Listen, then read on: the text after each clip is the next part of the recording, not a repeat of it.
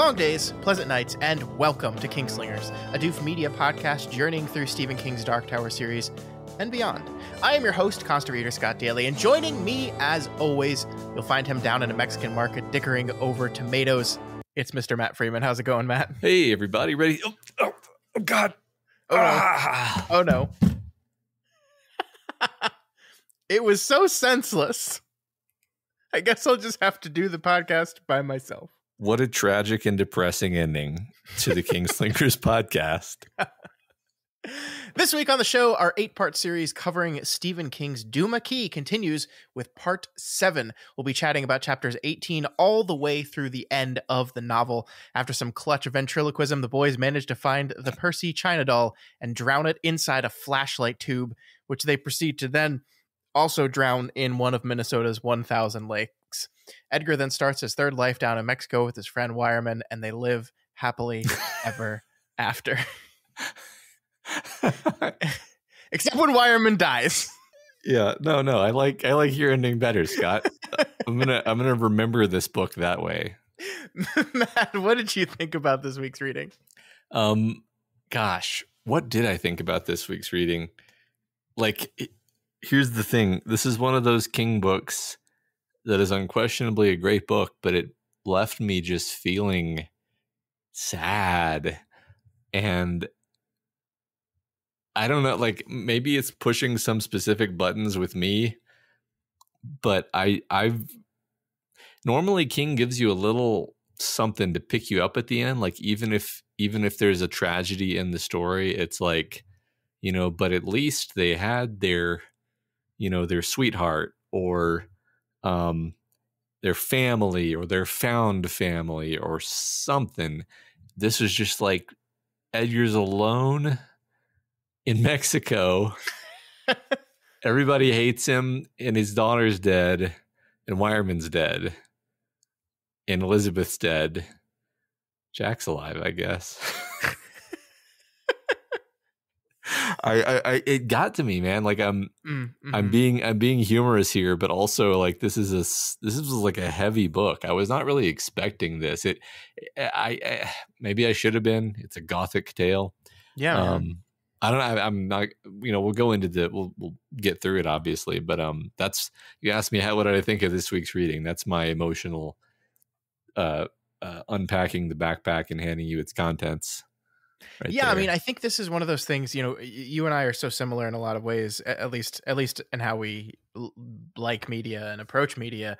I think this is one of those ways in which you and I are just fundamentally different in that, like, I don't disagree with anything you just said, but man, I fucking love it. I really do. It's so funny because I was just listening to a podcast today when I was on my walk, talking about the movie Manchester by the Sea, which I know is a film that you haven't seen, but it is, without spoiling anything, one of the saddest, most depressing, horrifying things you've ever watched in your entire life. And I love that movie. I absolutely love that movie.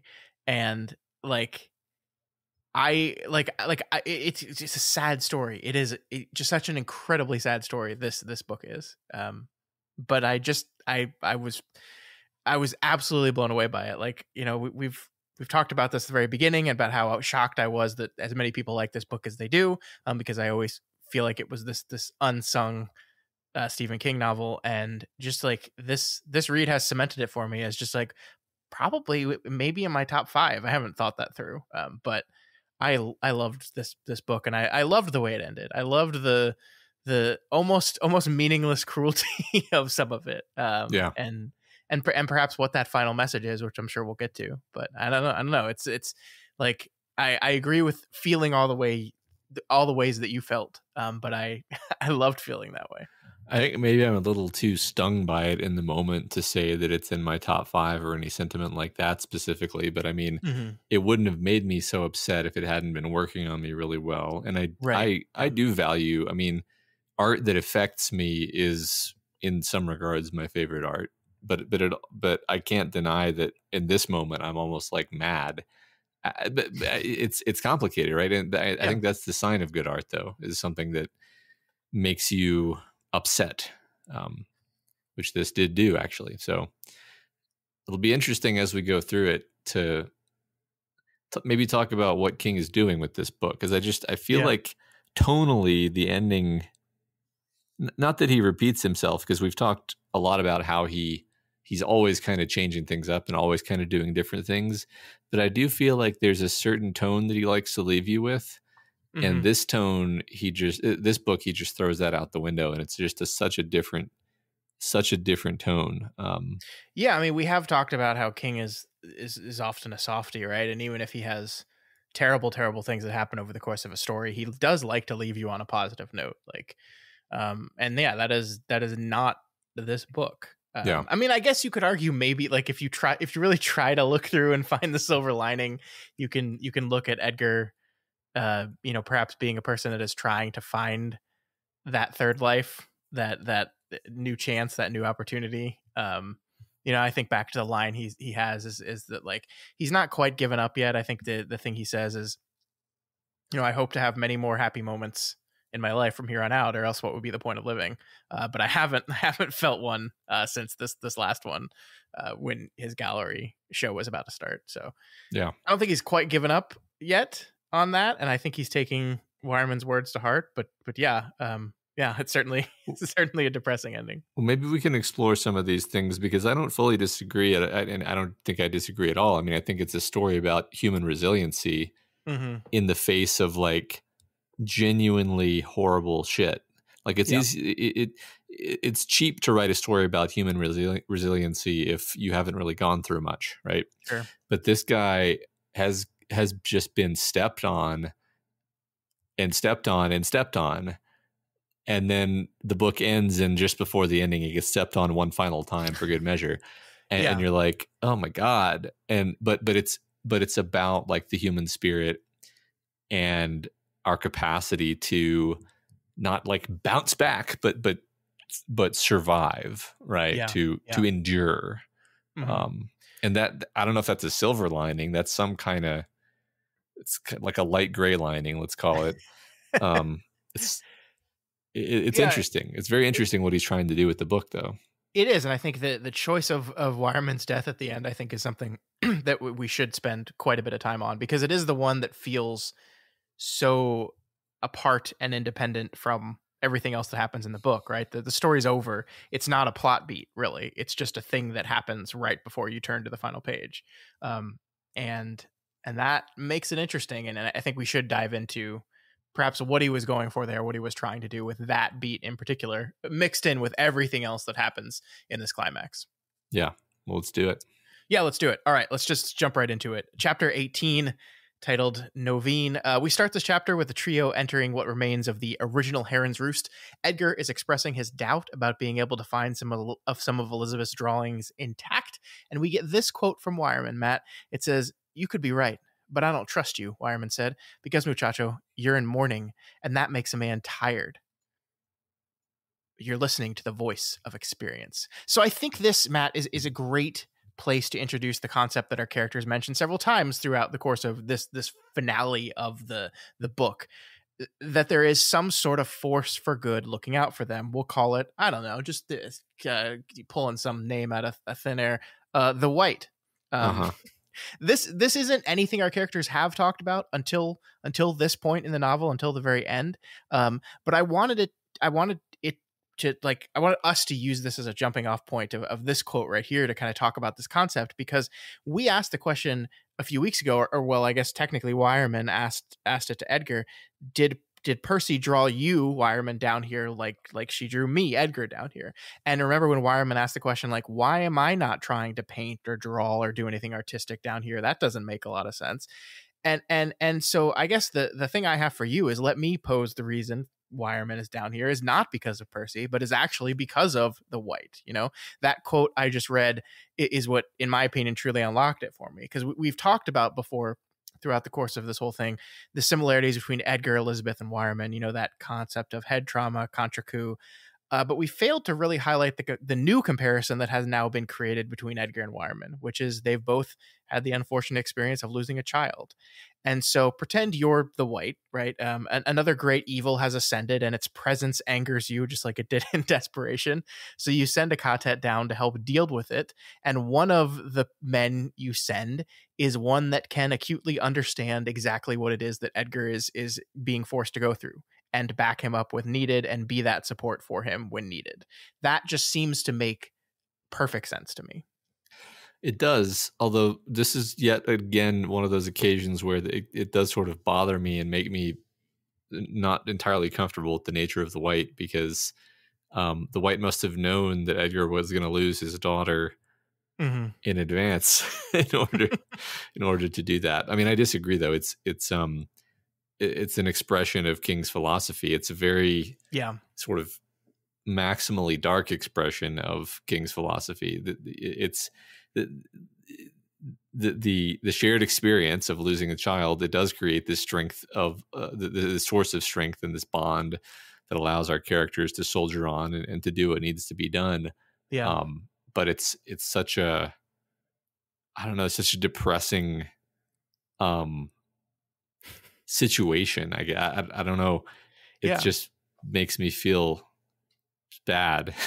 Well, one of the things we've always examined throughout the course of this whole project is like when the White decides to intervene directly in the story and when it does not, right? And those moments are always really interesting. And here is, I think, as you said, a perfect example of it. The White is not going to prevent Edgar's daughter from dying. No. We're not going to do that. But we are going to equip Edgar with the perfect person to help him through that, which is you just kind of scratch your head and go like, but why that way? Why did you do like, we're going to make sure that, you know, that we're going to pump this intuition into Wireman at the very end to pull out his gun so the Heron doesn't attack him and kill him as he opens the door to the shed. But we're not going to equip him to stop any of the deaths that happen throughout the other. Like it is just so interesting the ways in which this presence, this force, this kind of ultimate power in this universe flexes itself, and the moments that it doesn't. I think I would be more frustrated if we hadn't just talked about Desperation, honestly, because I think Desperation made it, I don't know, I think clear might be too strong a word, but made the case that basically like, oh, so you would just prefer that the White just solve everyone's problems all the time.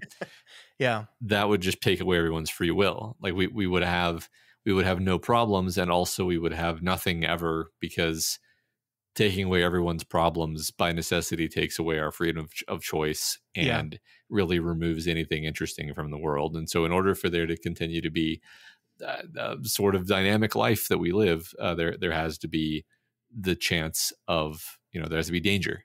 That I think was an argument that was articulated in Desperation, which I think I more or less bought within that book. And I guess I'm just going to carry that idea forward to kind of help me think about King's philosophy here.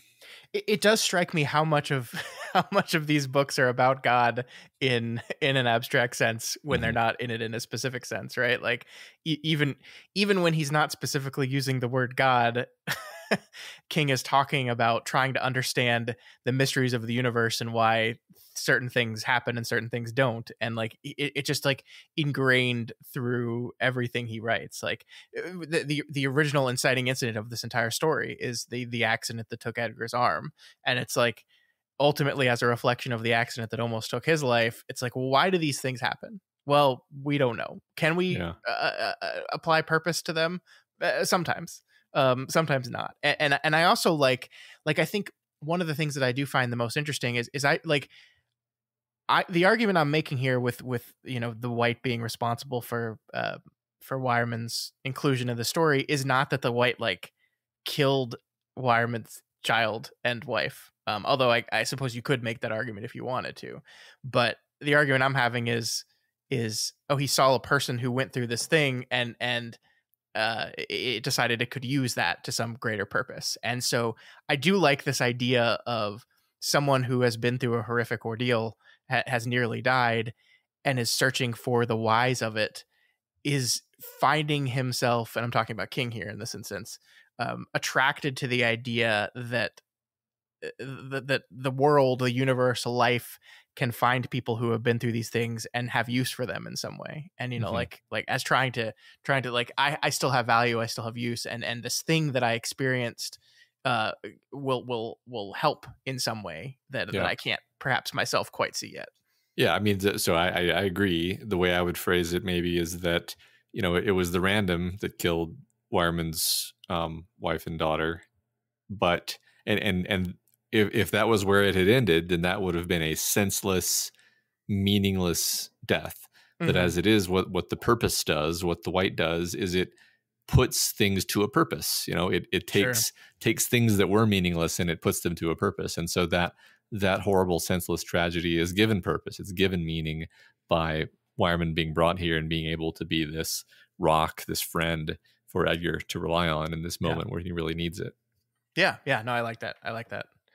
So yeah, complicated stuff. I'm not, and I agree with you. I'm never quite sure how I feel about these things. I mean, it is one truism that I think is through just about every single book, though, that we're eventually going to get a point where either subtextually or textually, the book is going to be like, and there is some mystical, powerful force helping our heroes do something. Right? It seems to Yeah. just always happen.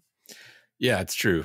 I mean, that's how he constructs his stories. It seems to be Yep. important to his idea of how storytelling should be, right? Mm-hmm. Yep. So the three learn from a spare piece of paper lying around that the table that we've heard so much about is just like a brand of whiskey keg that Percy is most likely being stored in. It's leaking. Mystery solved. Huh. So sometimes we try to build great metaphors from phrases, and it turns out that the table is leaking was just Elizabeth literally describing what's happening. Yeah. But yeah, well, what have I got in my pocket is my favorite riddle for similar reasons. Yeah, yeah, Yeah, no, I don't feel too bad about not guessing this one because how the fuck would I have? No, yeah. it's good to know though. Yeah, I mean, I was curious because I wouldn't even know for sure. I was like, is like table whiskey like a type of whiskey that we could have maybe guessed that, but no, it's just like the brand Uh-huh. or like what? Yeah, like it's just there's a table whiskey. I've never heard Sure, of it. sure, yeah. So as the three search the house, Wireman remembers that Elizabeth had a hidden compartment in the stairs that she hides some of her most important documents in. He assumes that this was learned behavior and that there might be one here in this house as well. And of course there is. And inside of it, we don't find Elizabeth's drawing, we don't find Percy, but we do find, Matt, the little raggedy doll Novine. Love it. So let's talk about dolls a little bit here, Matt. Like another similarity between Elizabeth and Edgar are these dolls. So the question is, why? Why this motif? What do you think? Well, this isn't going to be my most intellectual answer, but I mean, Okay. dolls are creepy as hell. Yep. True. And something about dolls strikes me as being gothic, although I don't know if I could put my finger on it. I guess it's just it wouldn't be out of place to see a creepy doll in a creepy gothic mansion setting. Mm-hmm, Um, mm-hmm.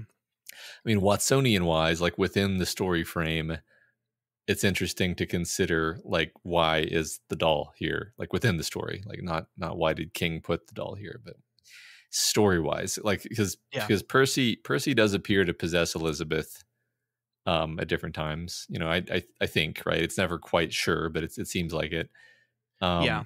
And I kind of always assumed that Percy was possessing the doll, and that we were hearing Percy's voice coming from the doll. I thought that was what was going on, but That's what like, how it was described in the How to Draw a Picture sections. Yeah. That originally Novine was talking to her, and then it changed voices over time until it was just Percy. Yeah. yeah. So I don't think I was wrong there, but like, but this is clearly not. This is clearly not Percy, right? I mean, No. this is No. something else. It's Yeah. unclear whose voice this is exactly. Yeah. To me, Yeah. No, anyway. definitely. We'll get Yeah. into that for sure. Yeah. I mean, I think it is interesting that like I agree with you. In our constant refrain for this entire book has been, oh, so gothic, and I do agree with you that like just including creepy dolls in your story is I think a way of King channeling that specific mood and tone of a gothic novel.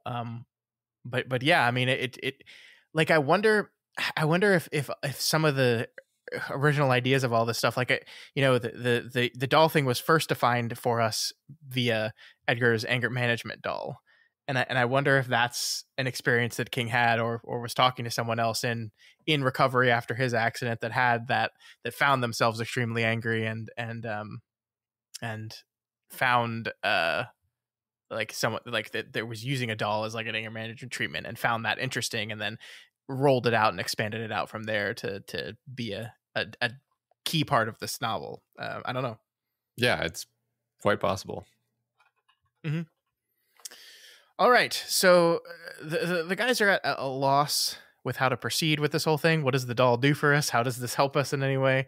Until Edgar sees the strange way Jack is holding Naveen and realizes that this kid apparently used to be really into ventriloquism. It just so happens that Jack, like, super into ventriloquism at a younger point in his life. And I want to talk about our favorite bad word that's used in talking about books sometime. Contrivance, contrived. A word that we agree to hate. But I want to talk about it in relation to this for a minute. Sure. Are you saying that it's contrived that No, I'm saying Jack I mean, yes, in that, like, the way we've talked about this before, that it's a story and everything is contrived. But I mean, right. I guess the thing that fascinates me about this is because it could play off as just like, you're telling me that the guy that he just so happened to hire to help him out just so happened to be a ventriloquist in his former life, and it just so happens that's exactly what they need in this moment. And like, the answer is yes, actually. I am literally telling you that, because that's the way King's universe works. Like, that is why, if you want to talk about it from a Watsonian perspective, that is why King introduces the entire concept of a higher power helping and assisting and intervening and pushing things towards a good outcome. This is why. And is it cheating to do it this way? I don't know. Like, I guess maybe, but like, it's just like, it's putting up, scaffolding on your story choices. Yeah, I don't know. I mean, I think you and I just agree too much. This is just kind of people agree. What's the word? Violent agreement of just like stories are just a series of contrivances, and yeah, I think there are sort of rules that you follow about how not to make it feel that way, but it obviously is that way. Yeah, but isn't it weird how, like, I don't think King's following those rules here. I think he's just saying, well, yes, however, that's the point. Which feels like cheating in a way. Yeah, I mean, King does it on purpose, and then he calls it Ka, and he kind of gets away with it. I think the other reason he gets away with it, like in a case like this, though, is that it doesn't really matter. Like, it's not like it's like, the whole book we've been wondering, how are we gonna get the vault open, and then at the last minute you find out, like, oh, Jack had the key, like, in a locket on his neck that his mom gave him when he was little. It's like, that would be the sort of thing where it's like, that's not satisfying. That doesn't feel like, but this is just one of those, this is a minor plot beat where it's like, oh, there's a doll. What are we going to do with the doll? Yeah. Oh, and then we've kind of finally realized, like, we knew there was a reason Jack was here, and here's the reason, other than just being kind of a cool stand-up guy who's helpful. Yeah, I mean, that's a good point. Like, it's only, like, it only feels like a contrivance because we created the situation for the contrivance in the first place. Like not to put it, it's not like he wrote himself in a corner and was like, oh shit, there's a doll in the chest. How am I going to have them talk to the doll? Oh, I have to suddenly decide that Jack's a ventriloquist. It's like, no, you put the doll in there. You could have just had the pictures in there, right? Like it's intentional. Like, it's intentional that the story is telling us that, oh yes, Jack was the exact person you would need to be here all along. That's the point. And I do think that's why it works. I will say, like, that, and I know some of our listeners might be absolutely shocked and horrified to learn this, but some people don't like Stephen King. I know. Calm down. It's okay. It's okay. Take a breath. And this could be, in my estimation, one of the reasons that these things that really don't bother you and me at all could be a thing that breaks people out of the novel. That everything has this, I don't want to use the word contrivance, but everything has this, like, this explanation, it was always going to be this way thing that just this frankly comes out of left field. Like Jack's ventriloquism is not a thing that was cleverly set up earlier in the novel that we're like, aha, I remember that one time when he said he really enjoyed a good dummy, and then it's paying off here. No, that never happened, right? This is just literally something that this is the first time we heard Jack's pleasure with ventriloquism was here right now. Yeah, and that could bother people. It could. It doesn't me. I mean, it's funny. I think, yeah, there's definitely people who have like extremely specific ideas about how storytelling should work. Yeah. Which normally that only works to their own detriment because it just makes it so that they enjoy stories less.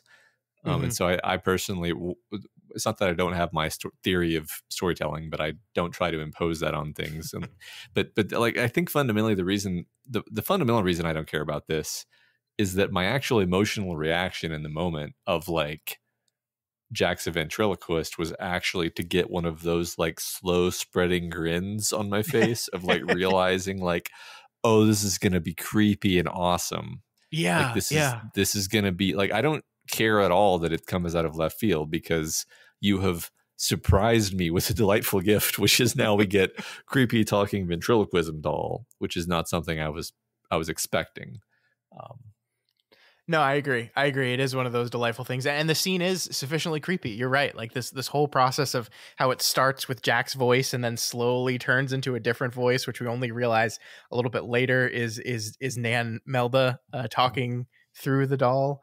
It's kind of wild, right? Like it's one of those things that like, if you were to, we've done this exercise so many times, but if you were to like explain it devoid of context to someone, it would sound absurd.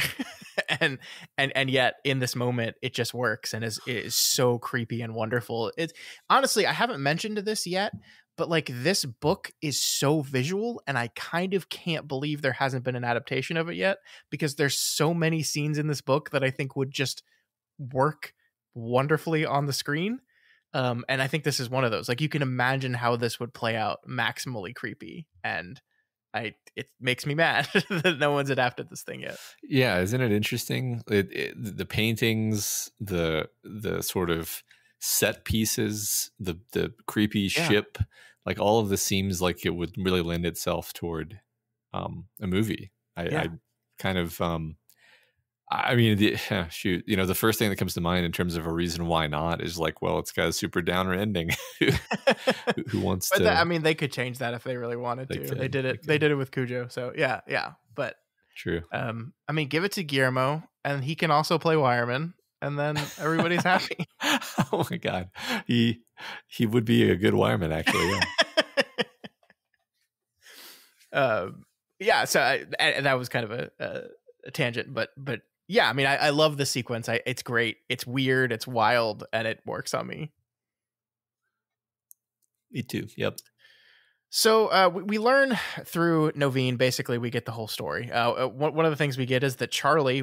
I don't know if you remember that Charlie was a name that was kind of thrown out and mentioned before, but we didn't really know what it was. It's the name of the lawn jockey, the ghost that's running around, and we learn how Percy through Libet actually kind of terrified Nan Melda and some of the other children. And even when Libet realizes what was happening, she still had to draw. And I don't know if we've made this connection yet, this book, but we've obviously made this connection before, is that just once again, another instance of a character having the shine and just needing to use their power, i.e., the breakers needing to break, right? Like this is just like a constant refrain in King's universe that when you are gifted these powers, there is just a need to use them. And we've compared that with like the need to create and the art side of it. But I also just want to tie it back to, these powers that people are blessed with are demanding to be used in some way.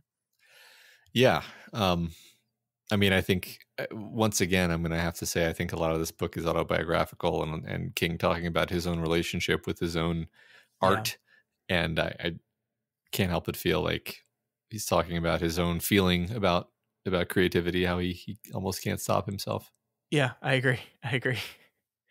Again, we learned something that we kind of already knew with some of the stuff, Matt, that getting rid of Percy was actually Nan Melda's idea and not Libet's, as she is 4 years old. So her Right. coming up with a complex strategy might not make a lot of sense. That's true. Yeah. I really enjoy this shift. I mean, I think one interesting thing about this section in general, and I think we'll go into this in detail, is to put Nan Melda front and center of Yeah. this part of the story, like quite suddenly and unexpectedly.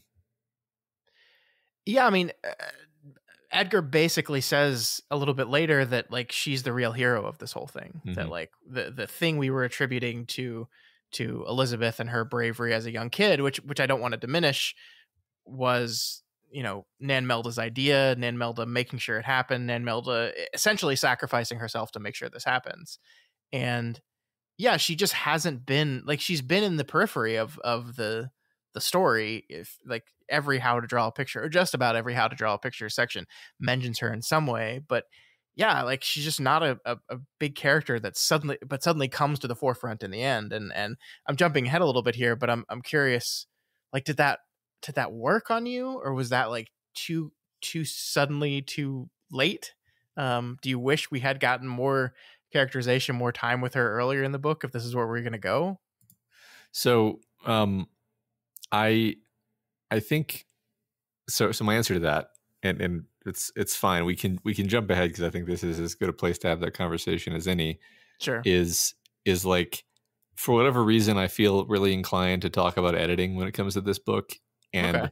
and I think the reason is that this is one of the rare King books where King doesn't immediately spoil absolutely everything immediately, True. and intentionally, and so like the pace at which information is doled out, it becomes very important. He's really controlling our attention a lot more carefully than he often does, because he often just tells us what's going to happen, and then it's the how that we're interested in. In this case, we don't know we don't know the how, and we also don't know the what. Really, we sort of basically know, well, somehow somehow Elizabeth survived. That's kind of all we know. But like, if we had centered Nan Melda earlier, if we had made her role and things more clear and more obvious, I think it would have done nothing positive for us, and it would have really tipped the narrative hand. It would have just told us, like, you know, why are we focusing on Nan Melda so much? Oh, well, it must be that she's important to the resolution of all this. And then it's like, okay, fine. Like, it just robs us of this feeling of like, that explains it. Because up until that point, we had been wondering, like, what happens? Like, how do they get out of this? Like, who? It was a fun mystery to think about how they, how little Libet survived, and what happened exactly. What was the nature of this tragedy that we just see in sort of echoes in these different paintings and drawings? Yeah. I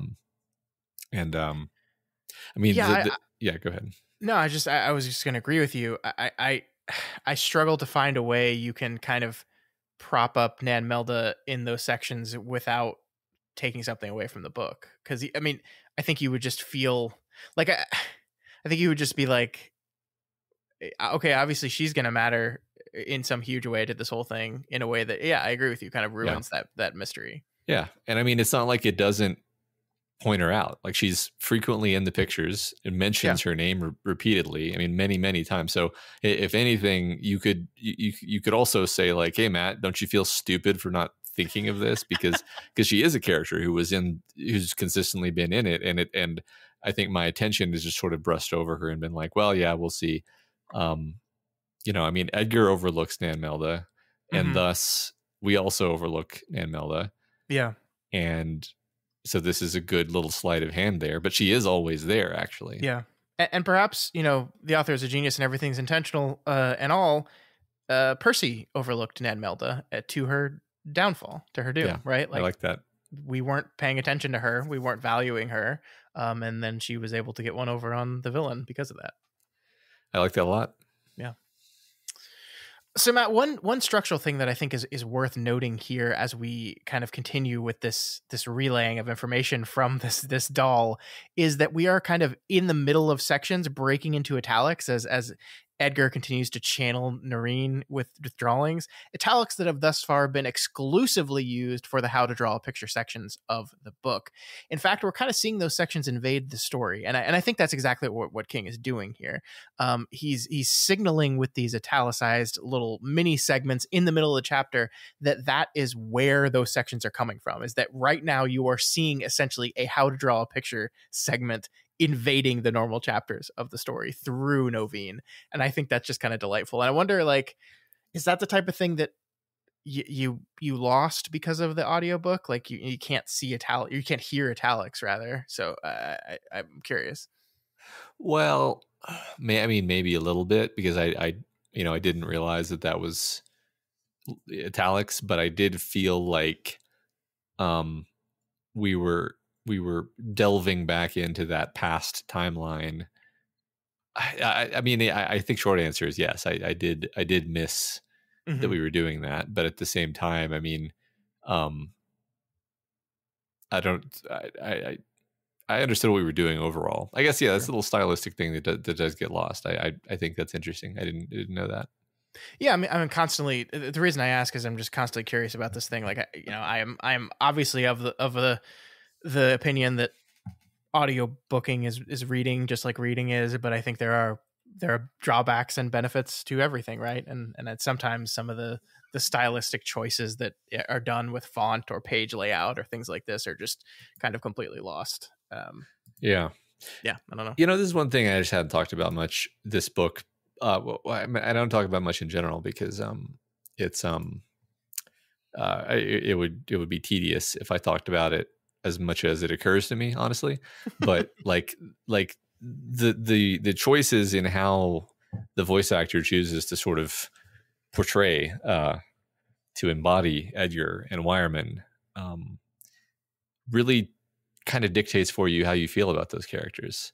Yeah. So no, like that's one element of audiobooking that I'm not totally satisfied with. Like it is what it is. Like I mainly do audiobooks just because of like practical reasons. But I feel like a little bit is lost by the fact that the audiobook reader is kind of deciding who Wireman is to a larger degree than would happen if I were reading Wireman's, words with my eyes. Yeah, sure. Him and the reader and his director, who's directing him, which importantly, in most cases, are not the author, right? So, like, it is in essence an adaptation in a lot of ways. Like, you are taking a performer and a director's interpretation of the text and listening to that. Which, yeah, I mean, like everyone does that. Like when I read it, I am adding my interpretation of the text as I'm reading it. But with you in audiobooks, you've almost added a middleman there, and it does become a form of adaptation in a lot of ways. Yeah, no, that's interesting. I think so. And just to round out that point, because I wanted to mention this at some point, the audiobook reader's like vocal tone for the last pages of this book was so like dreary and dour that I felt that it probably impacted the way that I felt about the book. Sure, it would have to, yeah. And it's like I was even aware of that at the time that I was listening to it. I was like, it was making me sad, and I was like, how much of this is the way this guy is choosing to read this? Like maybe if I was reading it, it would hit me with more of a like wistful hopefulness or something. I can't possibly know because I didn't read it, but I just something that occurred to me while reading, while listening. Yeah, sure. Yeah.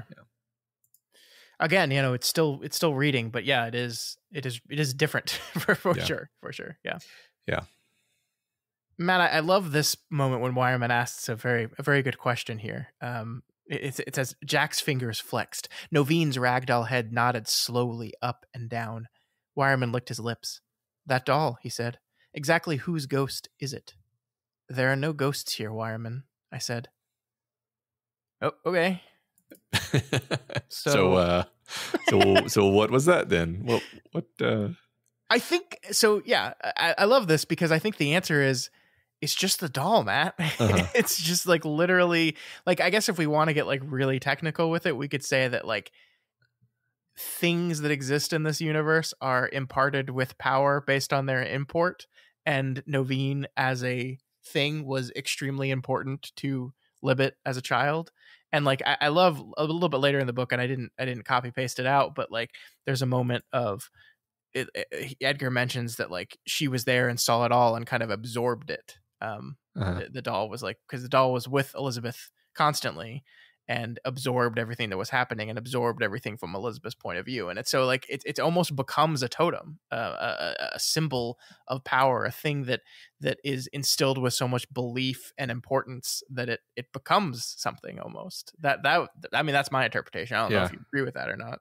Well, I do like that. I mean, I have a somewhat less like enchanted interpretation, somewhat more literal minded, which is just like, we know that there was one picture of the doll that she drew, which at your first thought was a picture of Nan Melda, but then upon seeing the doll realizes that it was a picture of the doll actually.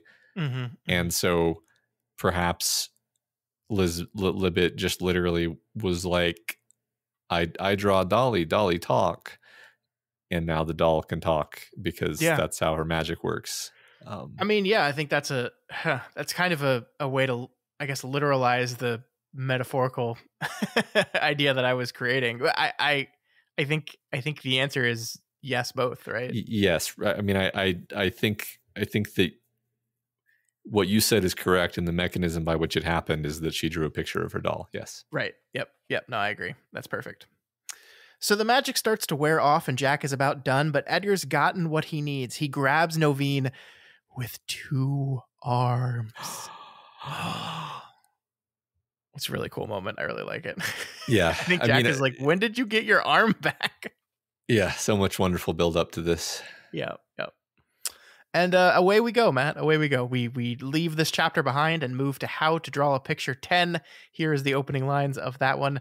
Be prepared to see it all. If you want to create, God help you if you do. God help you if you can.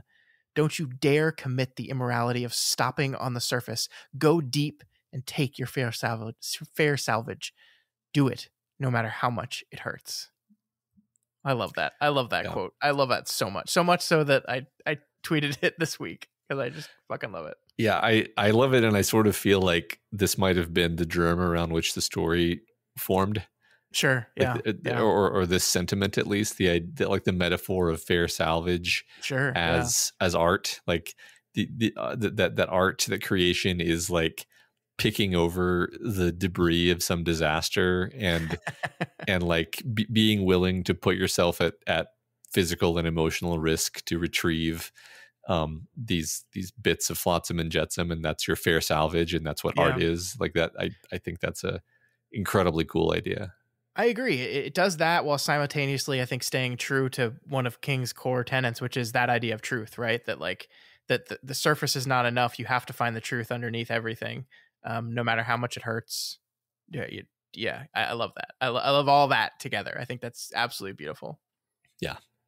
And that's I think been King from the very beginning. The thing that I was tweeting this quote to was Margaret Atwood, the author, did a kind of thing in the New York Times about the 50th anniversary of Carrie, which is this year, which is crazy. And how even that book, even King's first book, was a book that was not just going to be a simple horror story, right? That it was going to dig down deep into some really dark places of darkness of humanity, and that's always been what King is. He's always been wanting to dive under the surface. It's not just a monster; it's a monster that represents some core aspect of humanity that he finds absolutely terrifying. And that is, I think, this quote to a T, in my opinion.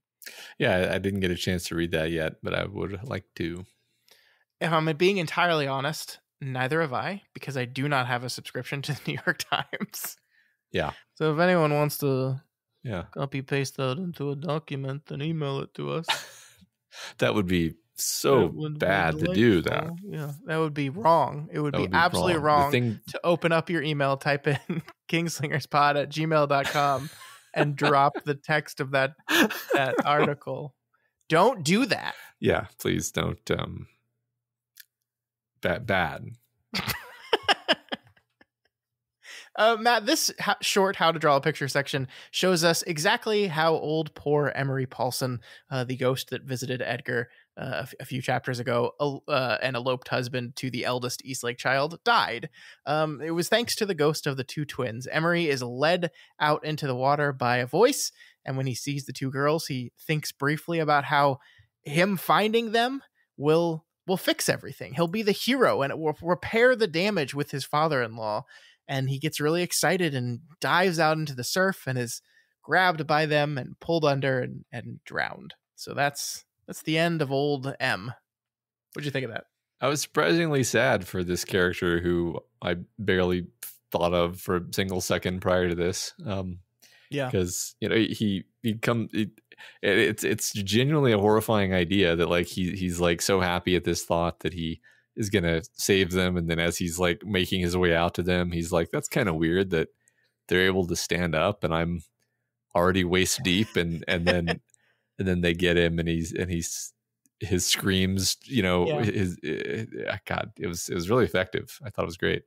I agree, and it's one of those, I think, vintage King, I'm going to make you care about this character I just introduced to you 5 minutes ago moments. I think the incredibly, like, it pays off of the thing we knew the entire time, which is that she ran off with this guy, and the father hated it and was resentful of it, and that is almost immediately used to his downfall, and that I think makes you empathize with him a lot.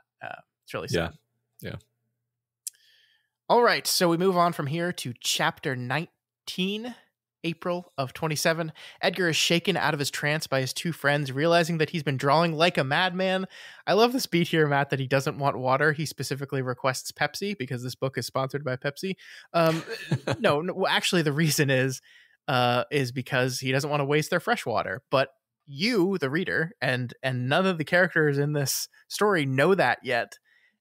And it just is this like weird moment of like, what? Why? Yeah. Why Pepsi? Yeah, at first you just think he's crazy. Yeah. So it's 5:15, 2 hours left of sunlight, give or take. And so they're running out of time. The three head out to drown the monster. They see, Matt, when they look out into the Gulf, the Persephone anchored out there wearing its daytime mask. And they know that if the sun sets, they're screwed. It's over. Uh-huh. All the creatures are going to come get him. Mm-hmm. So I like this quote. I wanted to read it to you. Some, like the lawn jockey, are things that Elizabeth has created as a little girl. There are others that have come since Percy woke up again. I paused. I didn't like to say the rest, but I did it. I had to. I imagine I'm responsible for some of those. Every man has his nightmares. I do just like, the reason I pulled this, Matt, because is I didn't want to say the rest, but I did. I had to. This core trait of Edgar, I think is really interesting, is that he has to kind of be honest about this. Like the I had to is so interesting. Like, why does that matter to you in this moment, Edgar? It's like, because I'm the type of person that takes responsibility, and I, intentional or not, controlled or not, am responsible for some of the stuff we might see here today. And I have to take the responsibility for that. And I think that's really great. Yeah. I mean, Edgar is fundamentally a heroic and admirable character, even though he has his flaws, right? That's makes him a good Byronic protagonist, right? I agree. Regarding the nightmares, I mean, just to be kind of nitty gritty for a second, we know everything that Edgar painted, right? There's not like other paintings of dangerous creatures that he painted that we haven't seen, right? Yeah, I don't believe so. I mean, I feel like the book has been pretty explicitly like telling us every time he paints something or draws something. I think so. I guess I was just hung up on the literal statement of like, wait, so there's, I was like, so wait, what monsters did Edgar draw? What nightmares did Edgar paint that are gonna come for them? And I guess it's like he painted like the skeletons at one point, I think. Yeah, I do wonder, like, I don't think we ever get any kind of actual clarification on this, so we'll just say it and can't be proven wrong. But like the idea of like, perhaps once Percy has kind of seized control on some level, like when you are channeling through your painting, like is connected to your mind in a way that you don't have to specifically paint something for that thing to be brought to life. I don't know. I'm kind of just talking out my ass here, but Yeah. I mean, possibly. Sure. I think I'm being channeling overly your literal. subconscious. I don't think it matters ultimately, because it's not like we Sure. saw a bunch of extra monsters that we didn't expect to see. Mhm. It was just a transient moment where I was like, wait a second, what Yeah. nightmares? But I think that's the interesting part, is because you're right, it doesn't matter. It's not like the book is setting us up for, on the way home, we're going to see all these creepy monsters, and I want you, the reader, and the other characters to know these weren't Elizabeth's, these were Edgar's.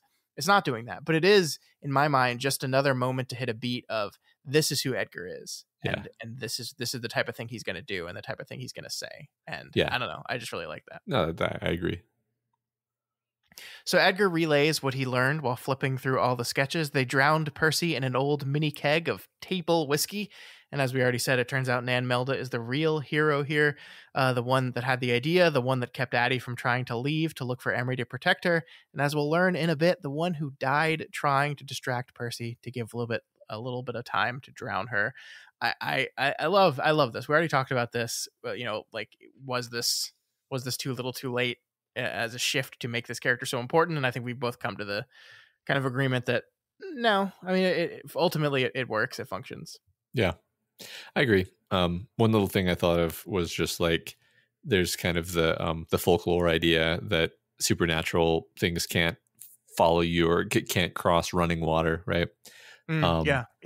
And this is not. It's sort of an interesting twist on that, where it's not running water, but it's actually fresh water specifically. Yeah. I just thought that was it like kind of kept part of the idea in a fun way, but twisted. Yeah, because there's a lot of vampire similarities, right? And this is another one that's not quite the same, but like a twist on that vampire idea. Yeah, I like that. All right, so from here we move to how to draw a picture 11, our penultimate how to draw a picture section. And the opening lines here are, don't quit until the picture's complete. I can't tell you if that's the cardinal rule of art or not. I'm no teacher, but I believe those 6 words sum up all I've been trying to tell you. Talent is a wonderful thing, but it won't carry a quitter. And there always comes a time, if the work is sincere, if it comes from the magical place where thought, memory, and emotion all merge, when you will want to quit, when you will think that you put your pencil down, your eye will dull, your memory will lapse, and the pain will end. What do you think, Matt? I once again automatically translate all this into writing advice. Of course you do. I say, I think the book wants you to. Yeah, I think so. I mean, he's saying don't stop writing until the story is complete, even if it's taking you into upsetting directions. And I think he believes that. I mean, it's funny. I keep having this like halting objection where I'm like, but King also recommends putting his first drafts in a drawer for a month and not looking at them, and then taking them out and editing them. So he doesn't literally mean keep writing until the book is complete, but I am being overly literal. That is the word for the day for me. And I think basically vibes wise, he's saying, yeah, like get through the book that's in you. Maybe, you can apply this to the first draft, right? Like write out everything that's in you. Like the previous quote that you read said, like, don't stop at the surface, go deep, even if it hurts, take your fair salvage, write it all the way through. Don't stop until it's done. I really love specifically the place where thought, memory, and emotion all merge. I mean, that's just such a great description of like the subjective experience of writing something that is good, which doesn't happen often, but when it does, it's like that's a great description of what that is. Yeah. No, I agree with everything you just said there. I think it is something we've been talking about from the very beginning, is this idea that like a big theme of these sections, specifically in this book as a whole, is how scary and hard and painful this entire process is, right? Like, this is not Stephen King writing a book about how writing is fun. Yeah. Creating is fun. You're going to have a great time. It's like, no, you're going to do incredibly powerful things, but you're not even going to do it because you want to. You're going to do it because you have to. And even so, it's going to be hard, and it's going to be painful, and you have to push through. You have to keep going. And this idea that like, what I like so specifically about this passage is like this idea, like you think you want to quit because quitting will make it easier. You know, you will think that if you put your pencil down, your eye will dull, your memory will lapse, and the pain will end. You think stopping this process will free you from this stuff, but you're wrong. You are wrong. And again, going back to the thing I talked about last week, this is a book that you could subtitle "Why I Almost Quit and Why I Didn't End Up Doing It." Right? And this to me is another bit in that, is like this idea that, you know, you want to quit, you want to leave it behind, you want to say I can't do it anymore, and something keeps you going. And this is one of those things that like you think that's going to make everything easier for you. You think just stopping when it gets hard is going to make the drive to keep doing it go away, and you're wrong. You are wrong. I don't necessarily want to talk about this here, but I find it so fascinating that Edgar does indeed stop painting at the end. Like, isn't that like that almost clashes to me with the idea where he's telling us in these interstitials, like, this is your, you know, it's your responsibility to create almost. And then the end is just he's done and he stops and that's it. Yeah. Well, we have the final how to draw a picture section as well, right? The 12, which we'll get to, that is, I think maybe explaining that twist or turn of it. Yeah, we can save that for when we get there. Yeah. So Matt, this is our longest how to draw a picture section in the entire book. They're usually just a 1 or 2 page thing, but this one is 8 as Edgar draws the final picture. He draws the day of the conflict on the beach of Duma Key. This is it. We get to see it all here. Yeah. Yeah. It's in a sense it's the climax. Like, I mean, the climax is what is like the next chapter technically, I guess, but sure. It sort of shares the space of the climax. Like, let me say this correctly. This bit and the climax to me just kind of ran together as a climax of emotionality for me in the reading experience. Like I was carried from this moment through to the end of the climax as if this were all the climax, even though this is something that happened a very long time ago. Yeah, I mean, essentially, chapter 20 is the climax of the story proper, and How to Draw a Picture 11 is the climax of the How to Draw a Picture sub-story, right? So I think that makes sense. Yeah. So we're in Nan Melda's point of view for this one as she dons her silver bracelets, something, again, that was told to her that she might need them, some force, some power, gently nudging her. She checks in on Libet and then heads out to grab the elder Eastlake. I do love, Matt, here how she can't actually ask Elizabeth if she understands what she has to do because they both understand Percy's power and ability to hear at this point. And so she just kind of has to be like, what you doing? Just drawing. And she's like, oh God, does this child, this literal preschooler, understand what she needs to do? I can't ask her. I can't, like, I think that's a cool little moment. Yeah. Yeah, I agree. Yeah. So on the beach, Addie is standing there as the Emery zombie approaches her. We watch as Eastlake, trying to save his daughter, accidentally spears her, killing her. Then the twins appear with their, quote, new silvery voice and try to beckon to him. Oh, this moment, Matt, like so much going on here.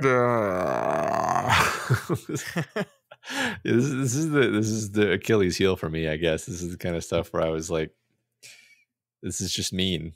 Have the guy accidentally shoot his daughter while his other 2 daughters, his undead daughters, are messing with him. I was just like, no. Yeah. Well, the loss of a daughter is a motif that's everywhere in this book, right? The loss of a child is just every character has experienced this in some way. Exactly. I mean, I think this just at this moment is just rubbing it in and really making it horrible. Yeah. Sure. So we see that Nan Melda tries to push back the children to stop them, and that is when Percy herself appears. And Matt, I think this is really, actually thinking about it, outside of looking at the little doll itself, the one good view of the monster we get here. So I thought we'd at least talk about that a little bit. Sure. It says, Melda, still holding the Tessie thing by the hair. It fights and kicks, but she's hardly aware of it, spins clumsily in the water and sees her, standing at the rail of her ship in her cloak of red. Her hood is down, and Melda sees she's not even close to human. She's something other, something beyond human understanding. In the moonlight, her face is ghastly and full of knowing. Rising from the water, thin skeletal arms salute her. The breeze blows apart the snakes of her hair. Melda sees the third eye in Percy's forehead, sees it seeing her, and all will to resist is snuffed out in an instant. Oh, it's pretty cool. Yeah. It's a Lovecraft thing. I love it. Yeah. It's great. I like how it's like it's described somewhat, but I think still vague enough that we're able to paint our own picture in the minor details. Yeah, I mean, like, it's interesting, like, we're told not even close to human, and yet she's got arms, a head, eyes, hair. Like, so, like, you know, like that like, what could it be? And I think, kind of holding back like the full description, I think makes it all the more Lovecraftian, because you're just like, you have to imagine in your head what a person who has typical human traits or physical characteristics, but is described as not even close to human. What could that possibly look like? What could that possibly be to experience that? Yeah, it's something uncanny. I love it. Mm-hmm. Fortunately, though, Matt, even though she's just lost the will to resist, Little Libbet does her job, drowning her Percy doll in the table keg filled with fresh water. Percy is defeated. Hooray, we win. But the poor Mr. Eastlake, thinking Nan Melda has just killed his two daughters, fires his spear gun one last time while calling her just a lovely word, and kills Nan Melda. So that's rough. That's real Pyrrhic victory, if you ask me. Yeah, I mean, this is what I mean. I'm not being funny. Like the book is very mean. The book, it really rubs it in here. Like the moment, if I remember correctly, is like Nan Melda like gives a cry of triumph. Like we've done it. We've defeated the great evil, and then like in that moment, she's killed like pointlessly and utterly senselessly. It's not even like the creature didn't kill her. It was literally just him mistakenly killing her after having mistakenly killed his daughter, and then like presumably losing his mind. Basically, it's very dark. Yeah, very, it is like unusually dark. It's gothic. It's gothic. Yeah, I mean, like so the once again though, it's like that. This is the vibe of the book for me. You're like, you know, they won. They defeated Percy, sort of. But like it sucks. Like you don't feel anything good about it, and that's sort of where I'm left with a lot of the events of the book. Actually, is it's like they won, but God, Jesus. I mean, they saved this little girl from being taken over by an ancient Lovecraftian monster. I mean, you really have to look at it that way, right? You have to be like, well, it could have been worse. They could have all died, and it's like, yeah, okay, I guess that's true. Yeah, I mean, I get it. And it's designed that way, right? Like there's this real tragedy of it that, you know, she is this woman who, as we said, she's the hero of the story. She's the reason why Elizabeth was able to live and why this evil was put to sleep for as long as it was. And her reward in that is gone. You're dead. Yeah. Yep. Especially like, I mean, I don't want to focus too much on it, but like the use of the N-word in this moment, I think is especially interesting because like she has been always described as essentially a member of the family, essentially the mother to these children. Right. And then in her last breath, he, you know, separates her by racially slurring her. Right. Like he like it you know, I don't want to read too much of it and say his true colors come out, but like you don't like that word doesn't pop into your mouth unless you're thinking about it fairly regularly, right? Yeah, so, yeah. Exactly. It's utterly heartbreaking because it's like in her final moment, she is like othered and rejected by this guy who, like you said, has been essentially family. I mean, someone very close to her, however you slice it, and you know, just after seeing one of the other girls die in front of her, who you know, she has, we see from her point of view. That's one thing we haven't really talked about explicitly, is this bit is sort of, she is the POV character effectively for all of this. And we see that she loves these girls as if they're her children. Yeah. Yep. And so this is all just as horrible for her as it is for him. It's just that she knows kind of what's going on supernaturally, and he doesn't. And that, I mean, for me, that was another level of tragedy to the whole thing, is like, if she could explain to him what's going on, then things might have gone differently, but he's too broken up in grief. And also there's just like practical logistical issues with communication with the demon listening in. And that just makes it like this unnecessary, senseless tragedy. Yeah. Yeah. I mean, you're not wrong. But like you said, it's intentional. I'm not like, don't hear me as like lambasting the book. It's like the book is explicitly a series of senseless tragedies. Yep. That's what he's doing. Yeah. No, yep. That was what I was going to say. So I agree.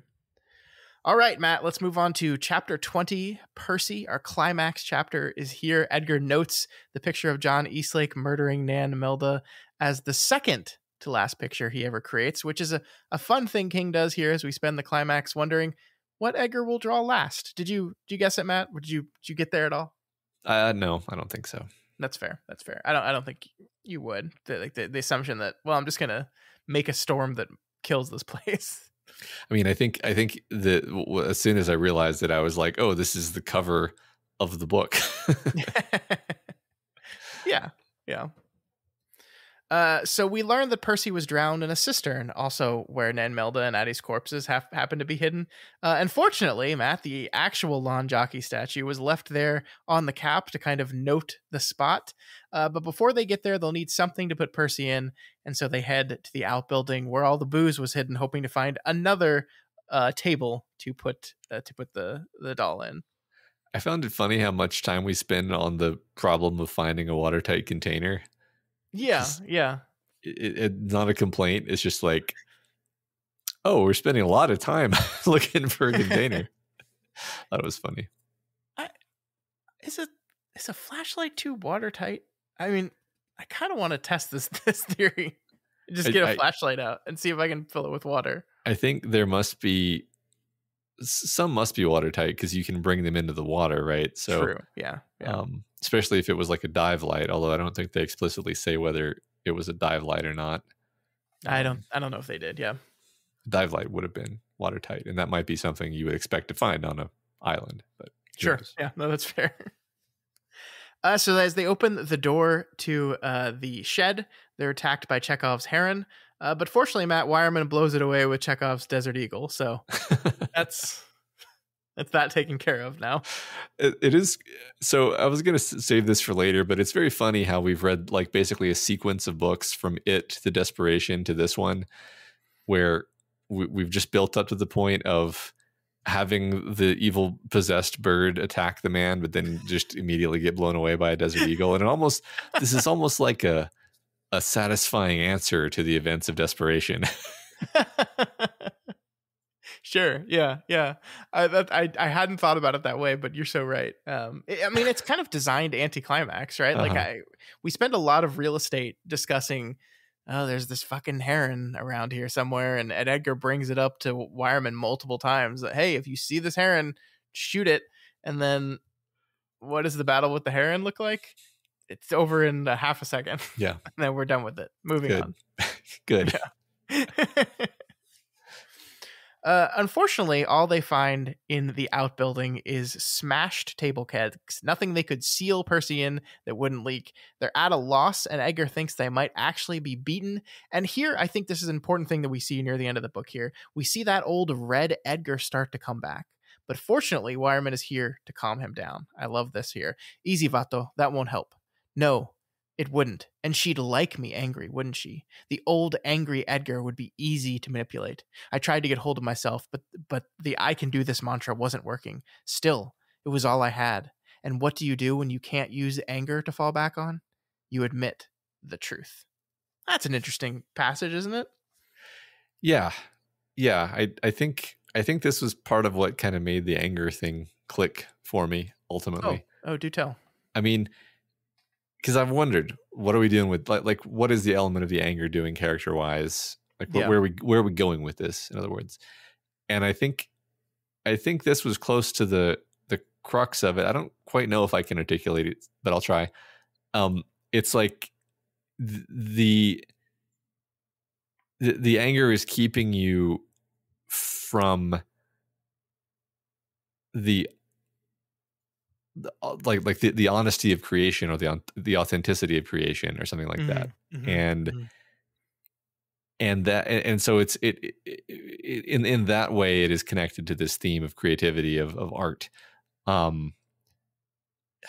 This is I'm sort of annoyed in this moment, because I distinctly remember while listening feeling like, I get it, I'll have to remember this to talk about it on the podcast. And now it seems to have escaped me, and the shape of it is something to do with how it connects to art, and how the anger is a kind of excuse, you could say, to push yourself away from the like rawness that is required to actually do art correctly, something like that. No, I like that. I like that a lot. And to once again do the thing that we always talk about, how we try not to do. Let's make this autobiographical, and let's talk about, King and the work he did immediately post accident, and perhaps him getting this feeling of looking back on it now 6 years later. I was just too mad at the world at this time, and I was just too mad and too angry, and it affected, because there's a lot of stuff that comes out of his post accident stuff, Dark Tower aside, that isn't too great. like Dreamcatcher comes out about this time, and that's a mess of a book. There's a lot of good there, but there's also a lot of stuff in there as well. And I do wonder if like he is looking at the work he did immediately after the accident, and thinking back on it, and thinking of like, I was trying to do all these things I'm talking about in my how to draw a picture sections, but there was too much getting in the way. There was too much anger. And that anger is a core part of Edgar's journey throughout this story, and getting away from it, and moving past it. And no coincidence that he's threatening to backslide here in the final moments of the climax. And it's like, what do you do when you can't fall back on anger anymore? You admit the truth, and truth, as King always says, is the most important thing. With writing, with creativity. So like what you said about being like kind of a crutch and an excuse of like, I think the truth in this case is I can't do it, right? Just admitting I can't do this, admitting that you can't do it by yourself, that the thing you're struggling with is that you need help, that you don't know, that you're not sure. Just admitting your weakness and your failure, instead of getting really furious and pissed off about it. Because that was Edgar's original source of anger, right? Like the reason he was getting so mad is because he couldn't recall a word, and he felt limited and denied, and had to give up his sense of self and sense of control, and it pissed him off. And instead of getting pissed off about it, admit those things to yourself, admit those things to other people. And accept them too, right? I mean, like he gets mad at the idea that they point out, like, hey, you only have one arm, maybe you shouldn't be the one who does the physically dangerous thing. And it makes him angry, and it's like, well, the truth is he only has one arm. It would be more risky for him to do this, but maybe he can admit and accept that, and then do it anyway. Like there's not like that, just to King was in a lot of pain, had difficulty writing. Getting angry about it isn't going to change any of that. Admitting that it's true and then just doing it anyway seems to be kind of his approach. No, I like that. I like that a lot. All right, so we have this problem of what the hell we're going to put this doll into to drown it, but it seems like Jack has a plan for that, and so our characters don't need to worry about it. But it's not a plan he tells them right away. This is like, speaking of, we've talked about, we think these things could be complaints about the story, but you and I don't have an actual complaint about it. This is one of those things that I actually do. It feels very weird in this very specific me kind of pet peevey way for a character to just be like, you don't got to worry about that. I'll take care of it. And then we just move on. And he doesn't bring it up again until they're like at the cistern ready to go down. And it's like, what happened after he said, don't worry about it, I have a plan? Did they just shrug and go, okay. Like, why didn't you just tell them then? Why? Yeah, it didn't feel natural. It's your classic pet peeve. Yeah.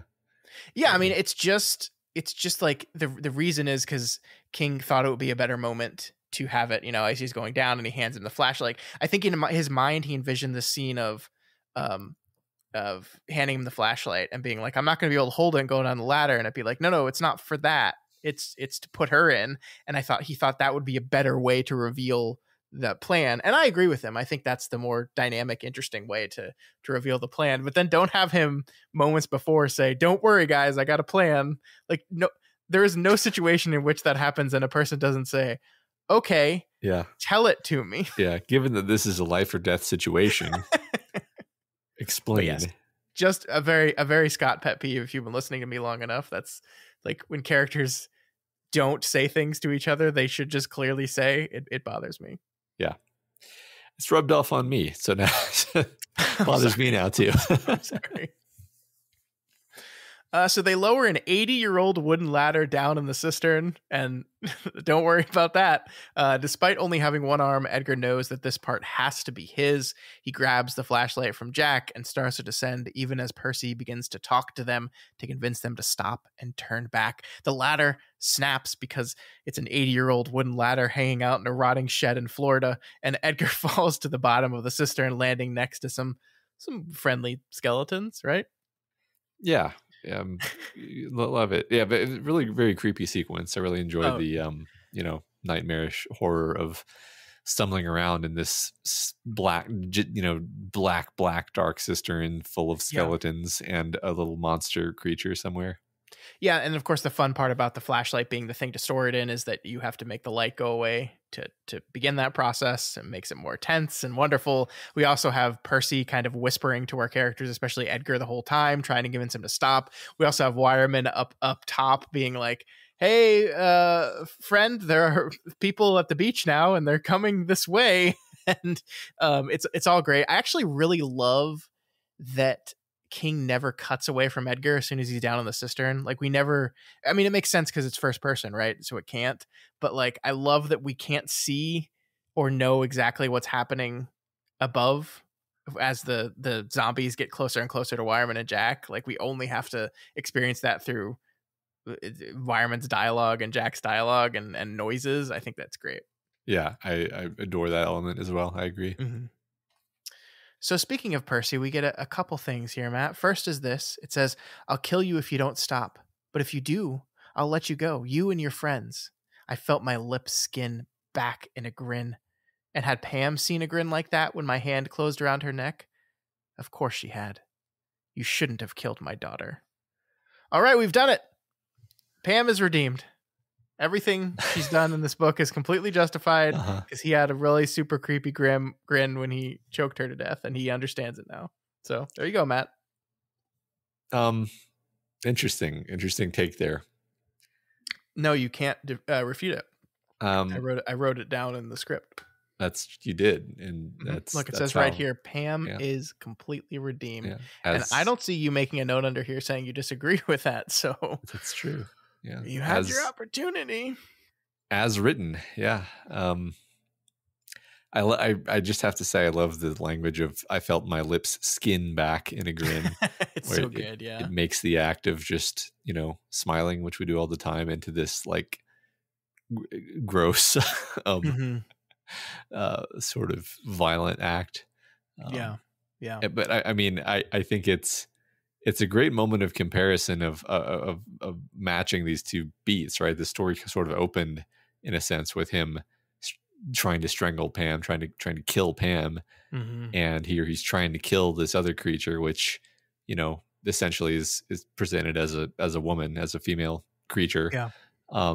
It gives you without actually quite literally saying it, it's like he has his hand around Percy's neck here. Yeah. which I think is a very cool way of doing that without quite saying it. Yeah, and we just talked about the anger that was returning and how the anger would be dangerous for him because the anger is what Percy wanted. But I think it's different here, right? Like it was senseless and out of frustration before, and this is focused and with purpose. And yeah, so I think it plays differently. Yeah.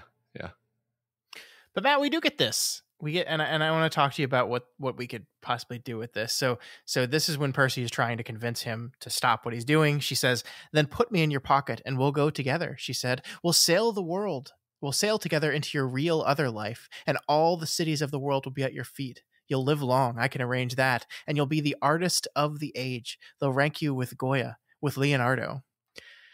And so, Matt, I have to ask the question here. We've constructed this great metaphor of Edgar and Edgar's creation as king, ruminating on the act of creation as a whole, and specifically the act of writing. And within that frame, within that metaphor, what role does Percy fill? A muse, of course, like that defined as a muse early on in the book, but of what kind? Yeah, I don't quite know. I was the direction I chose to go in pondering this question was like, Percy is the kind of muse that makes you into a quote unquote great artist, where that means a very specific thing, where it's like someone who is recognized as a great artist. I mean, Percy even says basically here, it's not like Percy doesn't say, I will make you able to express your truth or something like that. She says specifically, they'll rank you with Goya, with Leonardo. In other words, you'll be a famed, renowned public figure. It's almost, and I think that's so fascinating because as a muse, that's her power. She, and that's what she gives Edgar, actually. Like, he gets to have this showing, this for blanking on the word, showing, at the gallery, and it's all about the spectacle of it, and his the reception and the adulation that he receives for it. It's not really about the art, though. I mean, do you think I'm off the mark? It seems we're doing something in this direction to me. No, yeah, I mean, I think you're right. Just like the idea of, I can grant you long life, I can grant you fame and success and importance, but yeah, like one of the first things we talked about was the idea of art for art's sake, and that is not what Percy is promising. Is not promising you will make great, true, powerful art. It's you'll be the artist of an age. Like, you'll be remembered. Like, it is all about it, similar to what we talked about with Mary Eyre. Like, it is the commercial portion of this. It is the fame and fortune portion of this, not art for art's sake at all. Yes, thank you for bringing that back, because I forgot that was we had a perfectly good sort of handle to hang all this on, the idea of art for art's sake. I mean, it's interesting. I almost wonder, I don't really believe this. I think I just want to believe that maybe Edgar did keep painting. He just like put all his paintings in a drawer and never showed anyone them or talked about them, because he realized he didn't actually care whether anybody saw them. And he saw what that led to. Like, you could see this whole story as the story of somebody realizing the folly of getting sucked into caring so much about what other people think of your art instead of just making it because you're compelled to. Yeah, you're right. I mean, this is not a story about a man who, rediscovers himself via just flexing these new muscles. It is a story about how he does that, and then it is almost immediately transformed into commercialism that ultimately destroys the people he loves. Yeah. No, that's perfect. I mean, we could stand to talk more about this, actually. the idea that it's everything is fine until he sells the art, right? and then it kills everyone. It destroys his life. It's exactly right. Yeah. Mm-hmm. I did want to, at the risk of repeating ourselves for the 8,000th time, I did want to pose a possible metaphor for Percy here that is interesting to me. Maybe we can make this work, maybe not. I thought a lot about addiction here.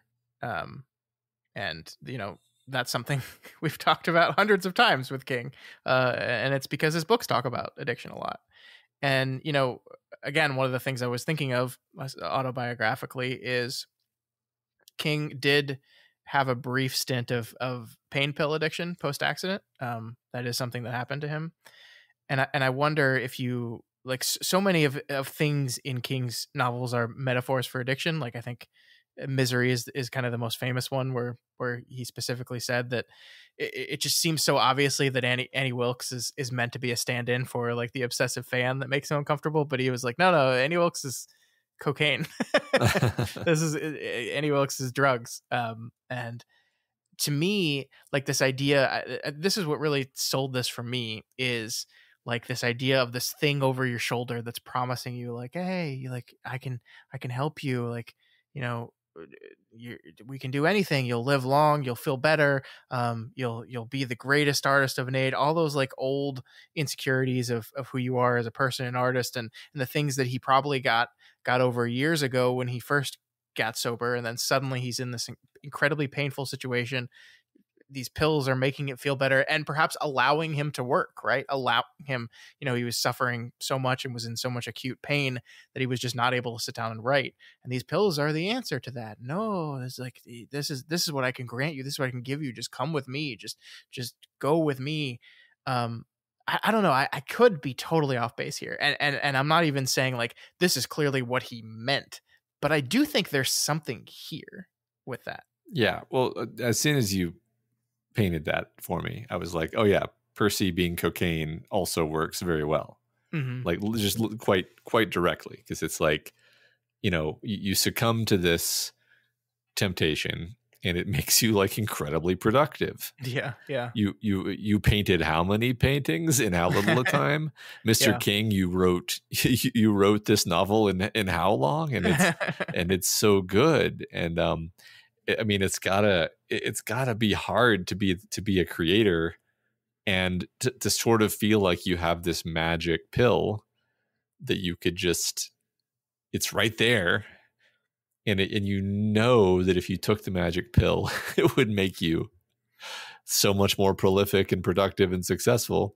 Yeah. And I think I honestly do believe that King had to like sort of come up with a story for himself where he's like, okay, how do I live with myself knowing that the magic pill is right there and not taking it? Like what? Like, yeah. And then he sort of had to construct a worldview where it's like that's the darkness trying to tempt me, and it's inauthentic and it's commercial and it's pulling me into all the worst parts of my creative self.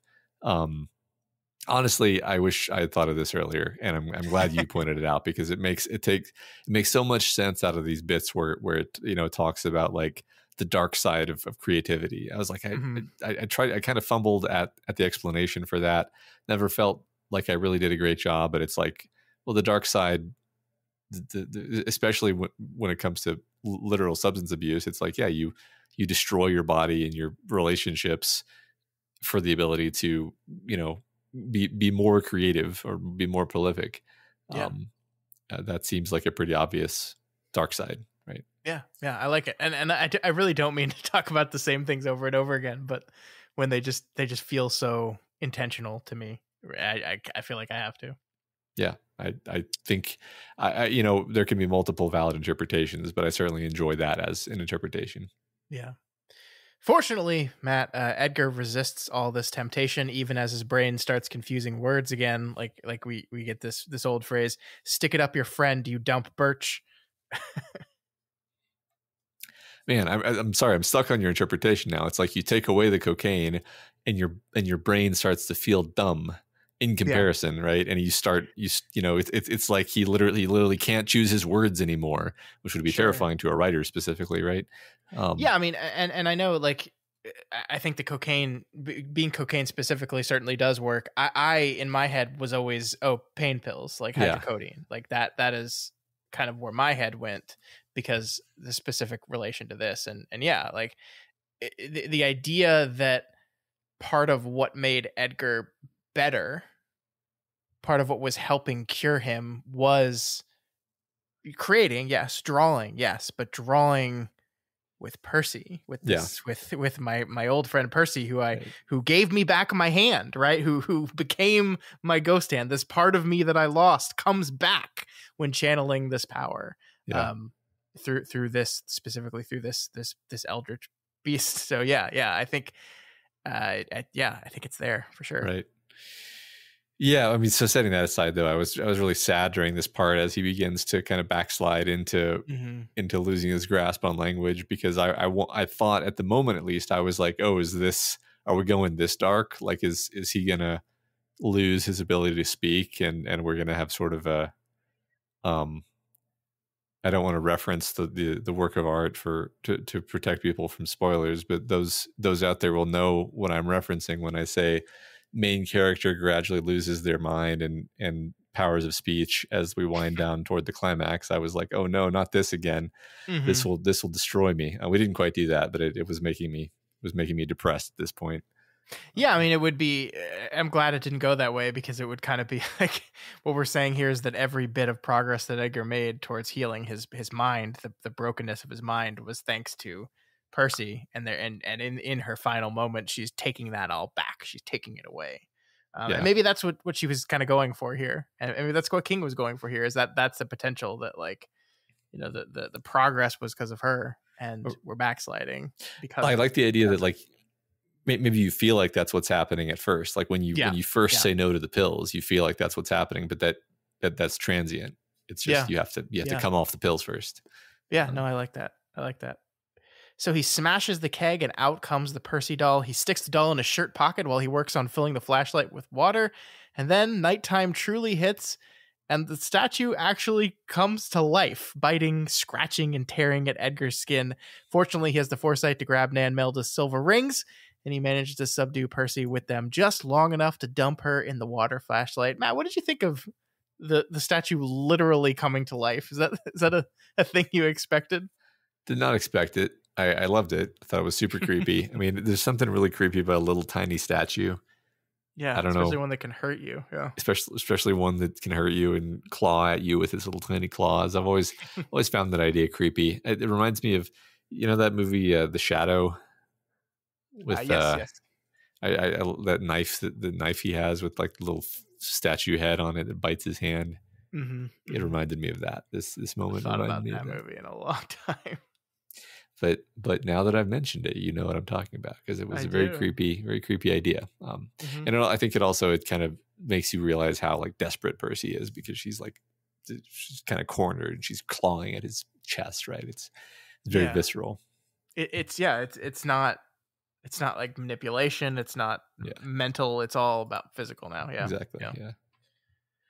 But now they can't find the cap to the flashlight, Matt. And I love this whole sequence where Edgar is holding the flashlight aloft, afraid to move it at all, lest he spill the water, while Jack is like frantically coming down to try to search for the cap. He bumps it, right? Is like his hip thumped the flashlight. Cold water slopped over my wrist. Inside the metal sleeve, something bumped and turned. Inside my head, a terrible black-green eye, the color of water at the depth just before all light fails, also turned.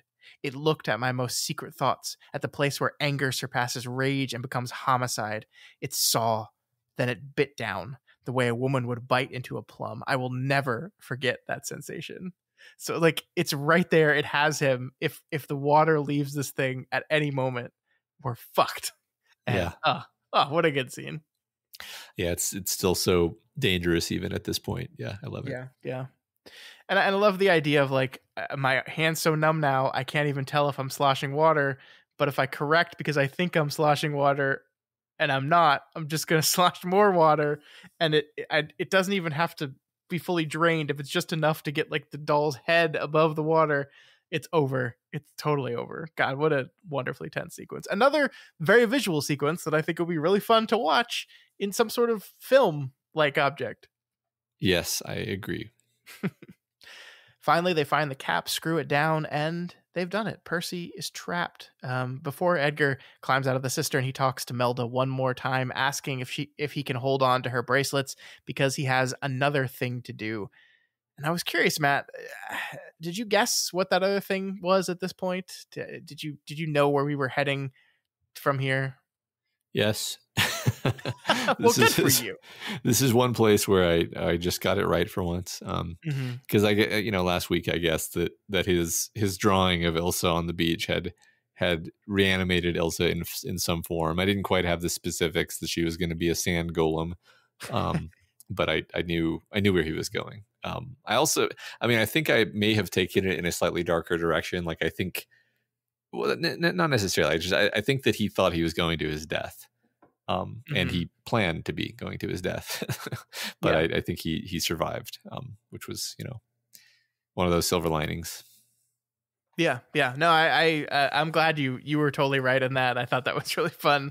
I was trying to just be like, no, he just did it to know what happened to her. Yeah. That's the only reason. Yeah, right. It was a thin argument. It didn't make a lot of sense. Like there's too much importance placed on you will want to, but you mustn't for it to be just that. So you saw right through that.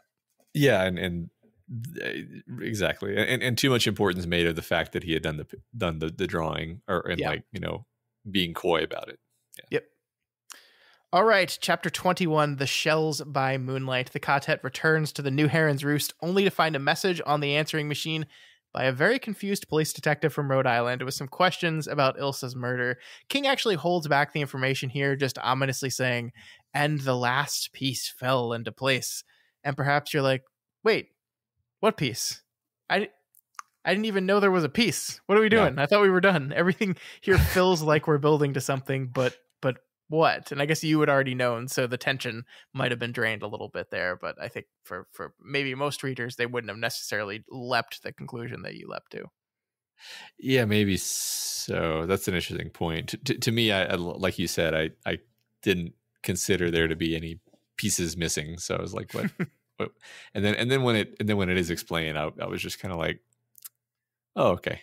Like it didn't feel like a revelation. That's okay. Yeah, that's fair. Like it's just like, yes, there was salt water in the water, which means that Percy has access to her. What? Because we didn't specify that if you don't die in salt water, she doesn't have access to you. Well, like if he had painted her and she didn't die in salt water, is the conclusion then that he couldn't have created an Ilsa sand golem? I mean, I think so. Obviously, they can create things, right? Like they. Regardless of whether it's touch salt water, they have the ability to create things that didn't exist before. That's true. I mean, I feel like maybe this is one of those ideas where certain things didn't quite come together cleanly, because yes, it is true that Percy drowns all the victims who later come back. Yes. Right. The sister who gets shot with the harpoon, with the silver harpoon, like I think she specifically doesn't come back, right? Mm-hmm. Yeah. So if we really are paying attention to these details, it might occur to us that like she has to be drowned in a specific way in order to show up. But it's like, yeah, like you say, it's like, okay, but we don't really fully understand the limits of this power. Whatever. I didn't. None of this bothered me in the moment. Yeah, good point. I want to explore this a little bit, but I think it is important establishing that when you're just reading the book, all this just works on you emotionally, and none of what we're talking about right now matters. But yeah, to try to break it apart, yeah, essentially, what is happening here is Edgar is, I guess the part where I get caught up in it is like Percy didn't need someone to draw Emery to make him come back. Uh-huh. Or perhaps she did. Perhaps it was the fact that Elizabeth drew Emery is the reason he was. I don't know. I mean, my not having thought about it very hard, understanding is that anybody who Percy like lures out and drowns, she can bring back as a zombie. Yes, that was what I thought as well. But then, what is the significance of? Because to me, the point that makes this moment work emotionally is that Edgar did this. That she's here because he drew her and summoned her. Yeah, that's true. So if it was true that like that Ilsa can just come whenever Percy calls Ilsa, then what is the significance of Edgar choosing to do the draw? Yeah, I mean, we're confusing ourselves of a thing that ultimately doesn't matter because, as we said, the emotional beats function very, very well. Right. I think it works fine. Let's move on. We don't need to talk about it. The thing is, it may even make sense. It's just that I'm having trouble following it. Is all. So I don't. It's like whatever. Fine. Sure. Yeah. All right. So regardless of that, Edgar knows that he has to do this one on his own, and he says goodbye to Jack and Wireman, thinking he might die. And I love this moment so much. I love you, Edgar, Wireman said. You're a hell of a man. Sano como una manzana. What does that mean? He shrugged. Stay healthy, I think. It's weird that he would know what it means, but my interpretation of Wireman is that he doesn't really know Spanish and that he just picked up a bunch of random Spanish from his wife. I don't know if this is actually true, but the audiobook reader just does a completely normal American accent, and then he says Spanish sometimes. So I like the idea that Wireman just actually doesn't know Spanish and he's just picked up like hundreds of little aphorisms. Yeah, I like that. That's interesting. I always depicted it in my head as Hispanic, but is he not?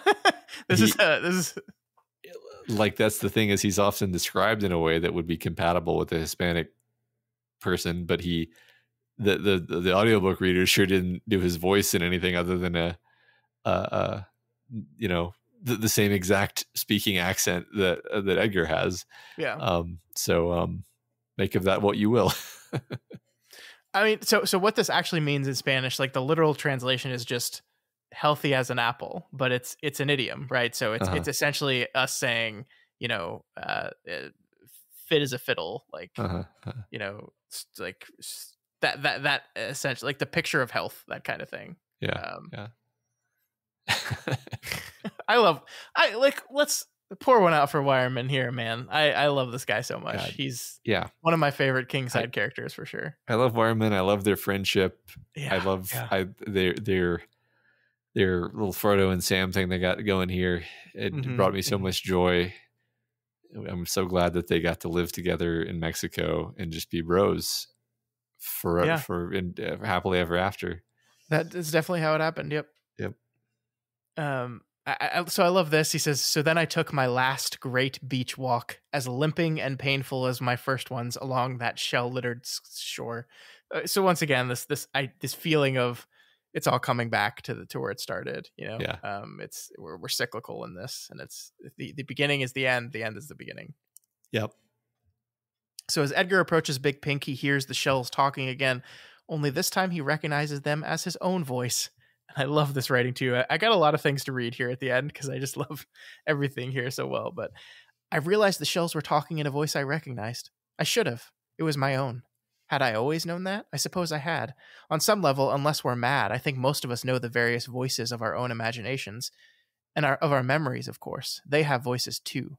Ask anyone who has ever lost a limb, or a child, or a long-cherished dream. Ask anyone who blames himself for a bad decision, usually made in a raw instant, an instant that is most commonly read.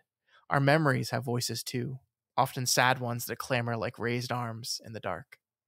Ugh, I love that. Yeah. It's incredibly good, incredibly powerful stuff. I'm going to be weird and say I think King means this literally. Like, if you listen for your inner voices, I think you will hear them. I think we don't usually try to, but I think King is somebody who does try to hear those voices because he channels them. That's his job. Yeah.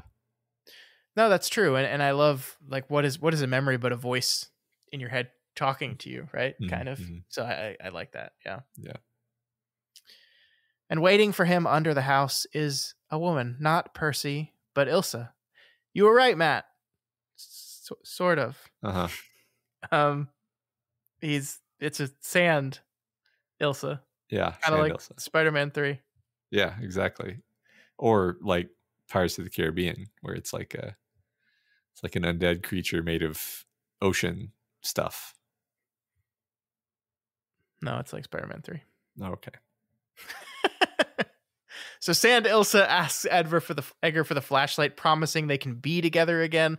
And Edgar reveals he doesn't actually have the real one, that it's back locked in a safe.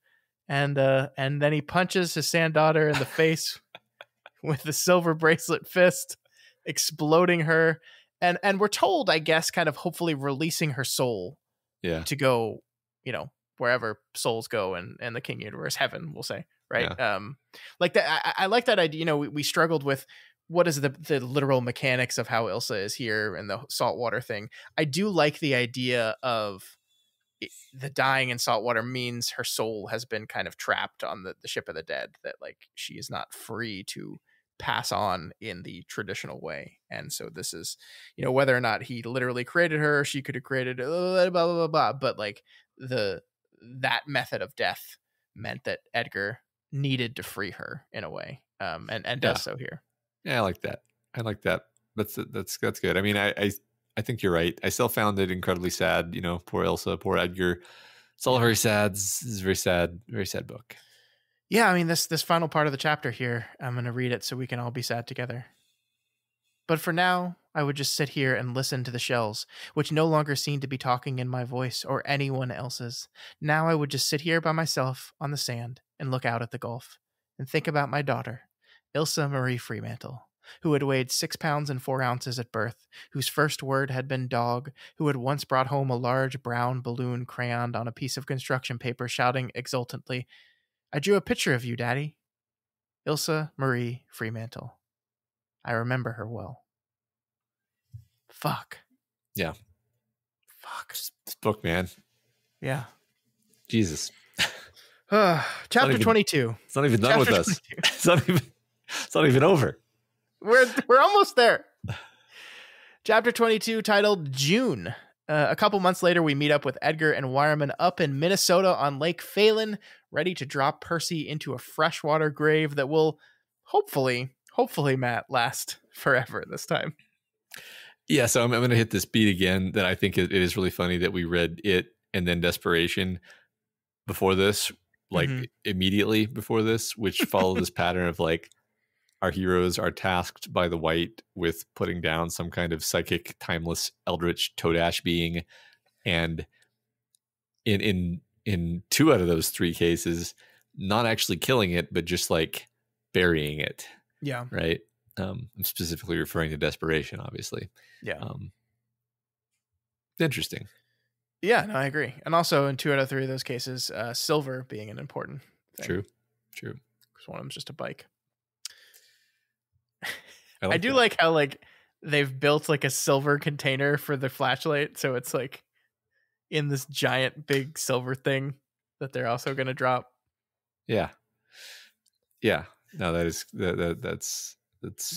a fun extra level of detail, and also the kind of thing you would do if you were actually in this situation.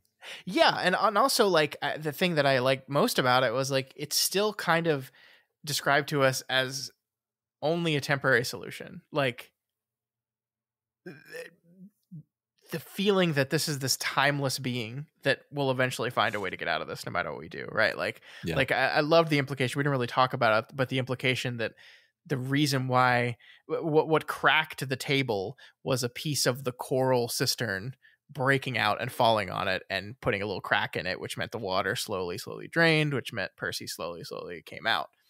And Edgar like wonders briefly, she do that? She like manipulate and push and prod, like the power is contained but not entirely stopped. And so the idea that like, oh, this is probably going to do better since we're putting it down this deep chasm in this freshwater lake, so we have a much better chance of keeping her contained. But like, this is a timeless being that could perhaps one day get out. Yeah. I mean, I know we're not supposed to cross-pollinate the stories this much, but I just immediately thought about David in the last book we read being like, not our problem. True. We did what was expected of us. Yeah. Yeah, we did what God told us to do. Somebody else will deal with it next time it pops up. Mm-hmm. So we catch up with our characters. Linny is back in France. Pam is out in California now. Jack is going to school on Edgar's dime as a thank you. Wireman has given Heron's Roost and all of North Duma to the Eastlake family and pocketed a nice chunk of change for himself. And Edgar, well, Edgar's not doing too great, Matt. This quote here really got to me. I don't mind looking at it that way, but I very rarely look at myself in a mirror anymore. It's not that I've aged. I don't care for the Fremantle Fellows' eyes these days. They have seen too much. Fuck. Yeah, this is not the ending that we really wanted for our boy, right? Like, no. I mean, just to stand back, like you kind of think you're getting into a book that's going to be about this guy who went through this horrible ordeal, and then he has this journey of like healing and acceptance or something like something in that space, because frankly that's just how these things always go, and that's not really what this was. This is not really a story about a guy who is thriving by the end because he just did, the story taught him the meaning of life or whatever. It's like, nah, man, he lost more. If anything, he lost more in this book than he lost in the accident, in a certain sense. Yeah. I think he'd give his arm freely to have his daughter back any day of the week. So yeah, exactly. Yeah. Wireman points out, though, Matt, in an effort to encourage him, that lives don't have just 2 acts; they have 5, like in Shakespeare. And they're a mixture of comedy and tragedy. And for him, for Wireman, his 3rd act is heading down to Mexico to buy an old hotel. He asks Edgar if he wants to come run it with him, which is just marvelous, right? Yeah. And if you stop reading right now, you're good. Right. This is classic. Don't turn the page. I mean, like seriously, this is like such a hopeful and beautiful and optimistic moment. And then you turn the page and you realize that Wireman does not get 5 acts. He gets 2 and then he dies. No, he gets like 2 1/4. Okay. Great. One thing they do talk about is the final painting Edgar is planning. We learn basically that he is going to draw a storm hitting Duma Key, and he's going to basically wipe it off the map. He's going to get rid of the key. He's going to drown it in the waves and make it so nobody else has to go there ever again. Don't worry, everyone will be fine. He promises. Yeah. No, it is fucked up to the Eastlake family. I love that bit. Like, I settled with them by taking all the cash portions of the inheritance and giving them the land and the home. Oops. So I don't know. So maybe my reading lapsed. My interpretation wasn't necessarily that like the entire key was going to be gone, but just that like all of the houses and surface stuff was going to be obliterated, and then maybe like the island would still be there and they could rebuild. Do you think I just misunderstood that? Maybe not. Maybe I've always just read it. In my mind, I've always just read it as he's going to wipe this entire place off the face of the earth. Yeah. But no, I mean, it could very possibly be yours as well. Yeah, I don't know. So they drown Percy and spend the next few days together. And from here, we flash to the airport as Wireman tells Edgar it's time for Act 3. And then we get this. I willed him to turn back one final time. And he did. Must have caught a thought, my mother would have said, or had an intuition. That's what Nan Melda would have said. He saw me still standing there, and his face lit into a grin. Do the day, Edgar, he cried. People turned and looked, startled. And let the day do you, I called back. He saluted me, laughing, then walked onto the jetway. And of course I did eventually come south to his little town, but although he's always lived alive for me in his sayings, I never think of them at anything but the present tense. I never saw the man himself again. He died of a heart attack 2 months later in Tamazunchale's open air market while dickering for fresh tomatoes. I thought there would be time, but we always think stuff like that, don't we? We fool ourselves so much we could do it for a living. So, there you go, Matt. Wireman is dead. Why? Why do we do this? I mean, I think I know why. I mean, it's this is a book about how life is not fair and how sometimes you don't get any kind of what's the word, booby prize or compensation for the tragedies that befall you. Life is not a narrative. It's kind of just one damn thing after another, and then you die. Yeah. As my mom used to say, life is harder than you die. She would say this whenever I was complaining about some trivial bullshit. Thanks, Mom. Yeah. And we don't like that in our narratives because our narratives are a kind of escape where we get to believe that there's like a structure to the world where there's justice and like you get what you deserve. And if you're good, then you'll get a good outcome. Yeah. But this is just this. I mean, that's like King spends the whole book talking about the importance of being honest, truthful, going deep, going all the way, not flinching, not, and then he sort of does that, right? He provides us this story that's just like, yeah, sometimes it's like this. Sometimes, sometimes you get hit by a van and there's not like a benefit. It's not like, and then later, because I got hit with the van, that meant something good. It's like, no, it just literally sucks forever. Yeah. I don't know. That's. Yeah, I mean, I essentially agree. That this is one final nail in the coffin of this idea that, this final line. I thought there would be time, but we always think stuff like that, don't we? We fool ourselves so much we could do it for a living. This idea that like none of this is guaranteed. All of this is fleeting. Things could change at the drop of a hat, and you can't live your life, afraid of that, but you have to live your life aware of that these things could happen anytime.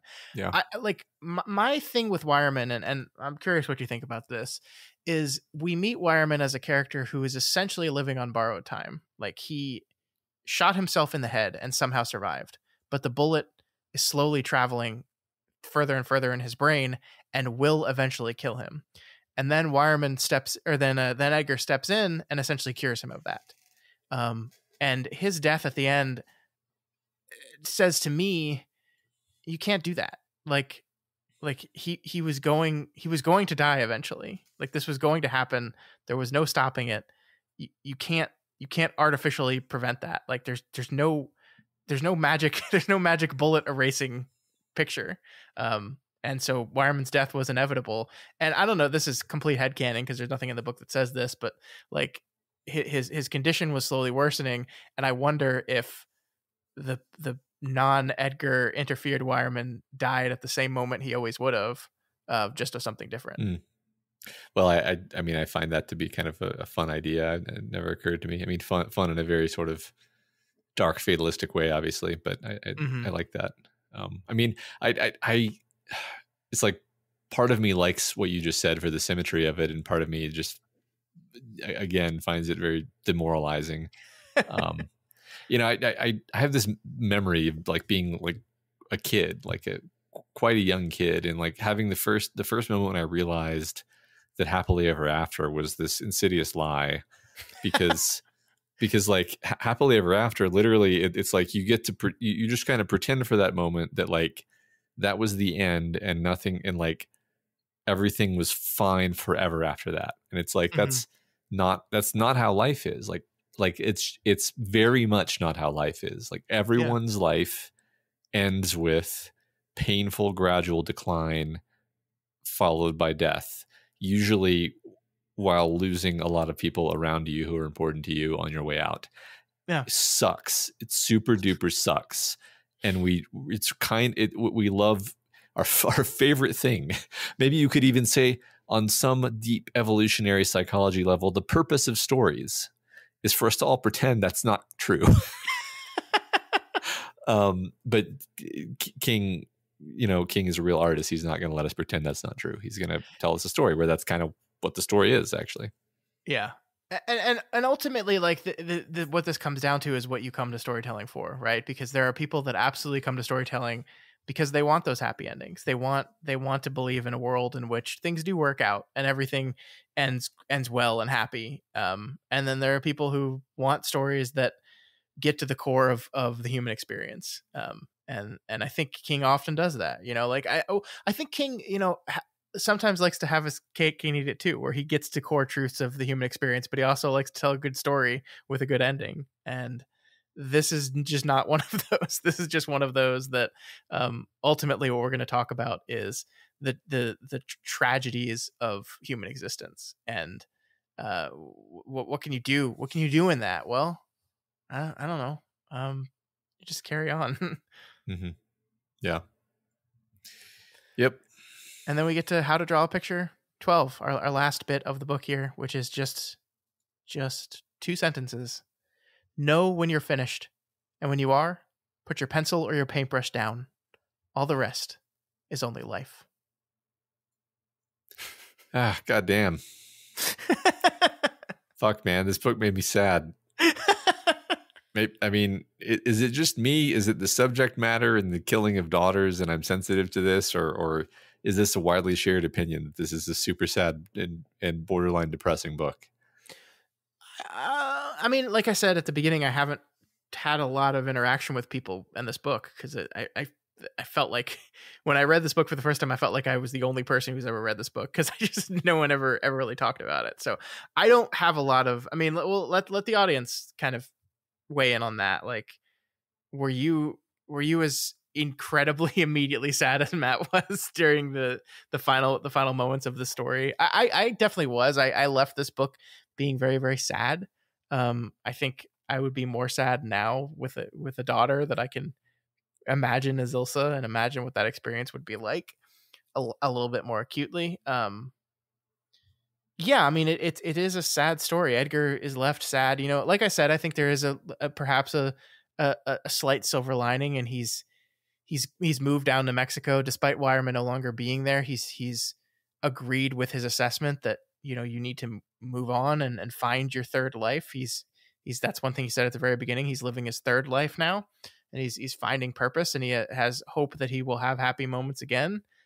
But he hasn't had them yet. Yeah. It's sad. It's definitely sad. Yeah. I mean, again, I think something we said toward the beginning is like it's just about perseverance and living on and not pretending that it's like gonna be great. It's just like that's what like all the rest is only life. You just keep going and you do the best that you can. Mm-hmm. Yeah. Yeah. No, I agree. I love that idea. And I love I kind of want to talk to you about how I've been going for a while, so maybe we can save this for next week. But like we talked a lot about, the why I didn't quit, the go through it all, like and the idea that this ends with okay, but know when you're done. Know when you're done. And when you are done, let yourself be done. Doesn't necessarily fit with the constant pull of the desire to create, right? Yeah. Right. I agree. Just I guess we will talk about this again more, but it did strike me as a little discordant that he's constantly talking about how it's compulsion. It's a draw. You Can't have escape, to express cannot. it. Yeah. And then And he yet, just or maybe we can simplify this just saying it is a draw. It is, to put it in Dark Tower terms, you hear the song of the turtle and you go, and you have to go, you have to get through that, you have to dive through that, you have to journey through that process, but you also have to be able to recognize when that process needs to come to an end, that it can't be everything. It is an important part of you. It is, as he described, like breathing, like being given a tongue, like being given a voice, but it has to end. It has to end sometime. You have to be able to finish, to push through that finish and recognize when you're done and set it aside and then do life. Yeah. I like that. Yeah. Well, we will revisit these topics and others on our overview episode next week, because we're going to take a step back and look at this whole thing from the forest perspective. We want to see all of it, kind of look through. The other thing I want to do, and I'm saying this just to remind myself when I'm listening back to this episode later, that I do want to pull together the 12 how to draw a picture sections, and just like that 1 or 2 sentence long word of advice at the beginning of them, I want to pull that all in one page, just so we can kind of see them very clearly and see the progression of them, and see if there's an overarching thing we can pull from just those couple introductory sentences to each of these chapters. That's a good idea. All right, so that is Duma Key. We did it. Another book down. Yep. Good book. 700th book. Yep. Feels about right. As we said, the overview episode is next week. We are going to be joined by Kim C from the Underrated Stephen King podcast. This is one of her favorite King novels, and so we had to have her on to chat about it. So I'm excited, Matt, because you and I have been tossing and turning and picking at these ideas, and there's some instances in which we don't have a definitive conclusion yet, and I'm really excited to hear what Kim has to say about some of these interpretations, if she comes at it from a similar angle or brings an entirely different perspective, as I'm sure she will. I'm super pumped about it. Me too. Yes, that's going to be delightful. Yeah. But before we sign off for the week, let's talk about discussion questions. Now, Matt, we asked our listeners 2 questions last week, and I believe the intent of this was to have them pick one. But what did they do? Almost 201. They did both. Son of a... Scott, should we flip a coin and just read one of each of their answers? I think that's what they deserve, frankly. But no, let's go ahead and read them both. All right, fine. First coin was tails, by the way. Baby, can you dig your sand? Oh, sorry. Yeah. The 2 questions were favorite creepy overgrown ghost house and favorite side piece monster, meaning monster who isn't the main monster. Mm-hmm, mm-hmm. Baby, can you dig your Sam says best side monster, the face hugger in Aliens. It's fleshy and bony at the same time and fast, way too fucking fast. The thing about the face hugger, by the way, is that it's hands. That's what makes it creepy. Yeah. If you just look at it, it's like the Thing, with a tail. It's got 2 hands linked together at the palm. Anyway, and then the other creepy overgrown house, hands down, the Klopex house in the Burbs.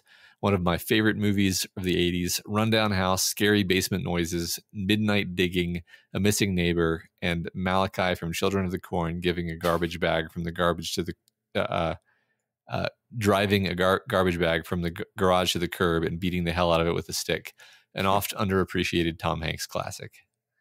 Still haven't seen this. This is not the first time that Sam has mentioned the Burbs, I'm pretty sure. You're correct. So we won't talk about that. I know you haven't seen it. The Joe Dante film. Good movie. Friedlock68 says, while this is not what you meant by overgrown, the Navidson house in House of Leaves is continually growing in structure throughout the novel and is probably the creepiest house I can think of in general. The idea that the house can be slightly larger on the inside than the outside, the idea that a door can appear overnight, a door that leads to an endless pitch black corridor with no outside structure, the idea that said corridor opens up in a seemingly infinite room that is home to some faceless beast. All of this is so disturbingly original that I don't think any other house can compete. The book even has a cameo by a certain horror author. It's Stephen King. Yeah, not technically overgrown, but I will pick House of Leaves for any answer with a house, so I'll allow it. Yeah, my son is currently playing the House of Leaves Doom mod. I'm sorry, what? Oh, it's worth looking into, Scott. Okay, I'm leaving a note because I'm not going to do this right now. It's a hell of a thing. Friedlock also says, my favorite side monster war would have to go to Austin Butler's portrayal of Fade Routha. The character's intro in Dune 2 was one of the more memorable scenes in the movie. We see this guy do some truly horrendous things with terrifying precision that the other Harkonnens seem to lack. Oh, I said it the wrong... okay, did you say Harkonnens before you saw this movie? No, I said Harkonnens. Okay, good, because that's how it is. It's Harkonnens. That's what everyone says except for Denis Villeneuve, apparently. Yeah, seems like it. And Butler's ability to emulate Skarsgård was so convincing that I originally thought that it was Alexander S. playing the part. Great movie and truly menacing side piece. Yeah, great answer. I love Fade Routha. We talked about Dune on the Doofcast last week. Both really liked the movie and totally agree with you about Butler. I also thought he was just a Skarsgård, just emulating his father. It's great. I saw the movie again since we did that podcast, by the way, and I loved it even more. So yeah, good performance. Yeah. Spadoinkle79 says, my favorite overgrown, creepy, possibly haunted house is the Mayfair Mansion. Probably has a name, but it's been a long time since I've read the series in Anne Rice's Mayfair trilogy. It is a house that is definitely haunted, but only a select few hand-selected people know about the spirit that haunts it. Everyone else just stays away because of that weird feeling you get that something is wrong with a place or has accidents, etc., around or in the house. It isn't actually even the house that makes it my favorite. It is the description of the house and New Orleans neighborhood that does it for me. Reading this story makes me want to see the Garden District where it's located in New Orleans as a whole, which I never have. If you're going to read The Witching Hour because of this comment, stop there. The next two books are terrible. Then my favorite side piece monster is the fire hose in The Shining. The idea of an inanimate object trying to attack you is scary enough, but the scene, for whatever reason, especially in the book, has always scared the shit out of me. I don't know why and do not have to explain my reasons to you. Nope, you don't. It's terrifying. It's terrifying. I totally agree. Yeah, it's great. I've never read a single word of Anne Rice, and I feel like I have to at some point. Yeah, we should put one on the book club. I mean, I love Interview with the Vampire, the film, obviously. I've never read it, though. I guess that's a good question for the audience. Those of you that have read Anne Rice, like, if we were like to read one Anne Rice book, is Interview with the Vampire just like the one, or is there another one that's a better example of Anne Rice? Let us know. Good question. Rob the Gob says, so I have one answer for both questions. Damn you, Rob. My answer, of course, is the Dutch Hill house in the Wastelands. From the outside, the house is your classic abandoned and possibly haunted house that is the stuff of legend in the neighborhood. The description of the house is legitimately unsettling, and thanks to seeing it through Jake's and Eddie's eyes, we, the reader, feel even more unsettled at how not right the house feels to the boys in the quartet. But driven by the need to cure his insanity, Jake enters the horrifying house and finds it's not just a house, but a monster in the form of a house. The way the king writes the transformation of the house to a monster trying to kill Jake is so vivid and adrenaline pumping. They also said not a main villain or monster in the Dark Tower, but an unforgettable one. Jake's part of that sequence is one of my favorite parts in the whole series. Oh, so what Rob has done here is I read that wrong. He gave one answer, Matt, so I forgive him for everything. He just applied it to both questions. That's brilliant. You win. Yeah, we don't have to read anymore. Yep. Rob has won the prize. This is actually the answer we were looking for. You've solved the riddle. Congratulations. No, that's great. Very funny. Gravis Tun says, my favorite haunted setting in fiction is by far the apartment above the convenience store in Fire Walk with Me. Everything about the characters and setting in the scene are memorably disturbing in a realistically surrealistic way. I like that. I like that phrasing. My favorite side monster would have to be the woodsman in Twin Peaks. The return scene with Matthew Lillard in the back of the patrol car. The scene absolutely exploded with dread and horror as it unfolds and created some visuals that will stick with me forever. Are we a David Lynch fan? I think so. Looks like it. Is this the first Lynch reference? Because Lynch is really good at creepy environments and creatures. It is the first Lynch reference, yeah. Yeah. All right, we have a Jerk Stabworthy who says, the first answer I have may be controversial. Ooh, but only if you're an incel movie nerd who needs to get a life. Aliens is a horror movie set in space. The best overgrown haunted house is the millennia derelict engineer shipwreck on LV-426. The architecture is so alien that you immediately have a feeling of unease and dread as Dallas, Lambert, and Kane enter to investigate. The giant dead engineer, pilot, corpse, and cargo hold full of disgusting, slimy xenomorph eggs are icing on the creepy cake that lead to the greatest series of jump scares ever. Wait, why is that controversial? Just because it's not technically a house? Um, maybe because like we have all this other context about it. I don't know. I don't find I it don't know. controversial. I don't feel like that's controversial at all. I'm with you. Yeah, Maybe it's because I'm not I guess I'm officially not an incel movie nerd who needs I to get a life. guess that's unfortunate. I'm sorry. No, but I'm not one. I'm Oh, saying. okay. Why did you just assume, Matt? As for my favorite side piece monster, I really tried to think of a non-Stephen King answer, but honestly, there are too many in the Dark Tower books alone for me not to have one on the top spot. My favorite has to be Dandelo. He's such a grotesque, evil, insidious monster, made all the more upsetting by his glamour during the protagonist's first meeting. He offered everything Roland, Suze, and Oin needed after all their loss and misery just to snatch it away. That's a good answer too. Like it. Yeah, that's interesting. I never quite thought of it that way, as being like offering everything they needed, and that being such a relief to them, and then ripping it away and making everything even worse. Yeah, that's great. The phrase, Pear Jane says, the phrase "side piece monster" is killing me. Why would anyone cheat on their partner monster that way? In any case, I have such a hard time answering this because, as we all know, I'm a huge Buffy fan. So every week there's a new side monster. I want to give big ups to the Jurassic Park T-Rex, who spends a good portion of the movie scaring the pants off us, literally, for certain lawyers, and then somehow becomes the hero of the story in the end. As for the overgrown haunted house, I'm calling out the Usher house in What Moves the Dead by T. Kingfisher. If you're not familiar with the subgenre of sporer, consider yourself warned. Mushrooms. Shudder.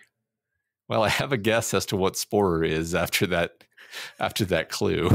What do you think it means, Matt? I think it means horror involving mushrooms. Yeah, it's spore horror. Yeah. Which is apparently a real genre.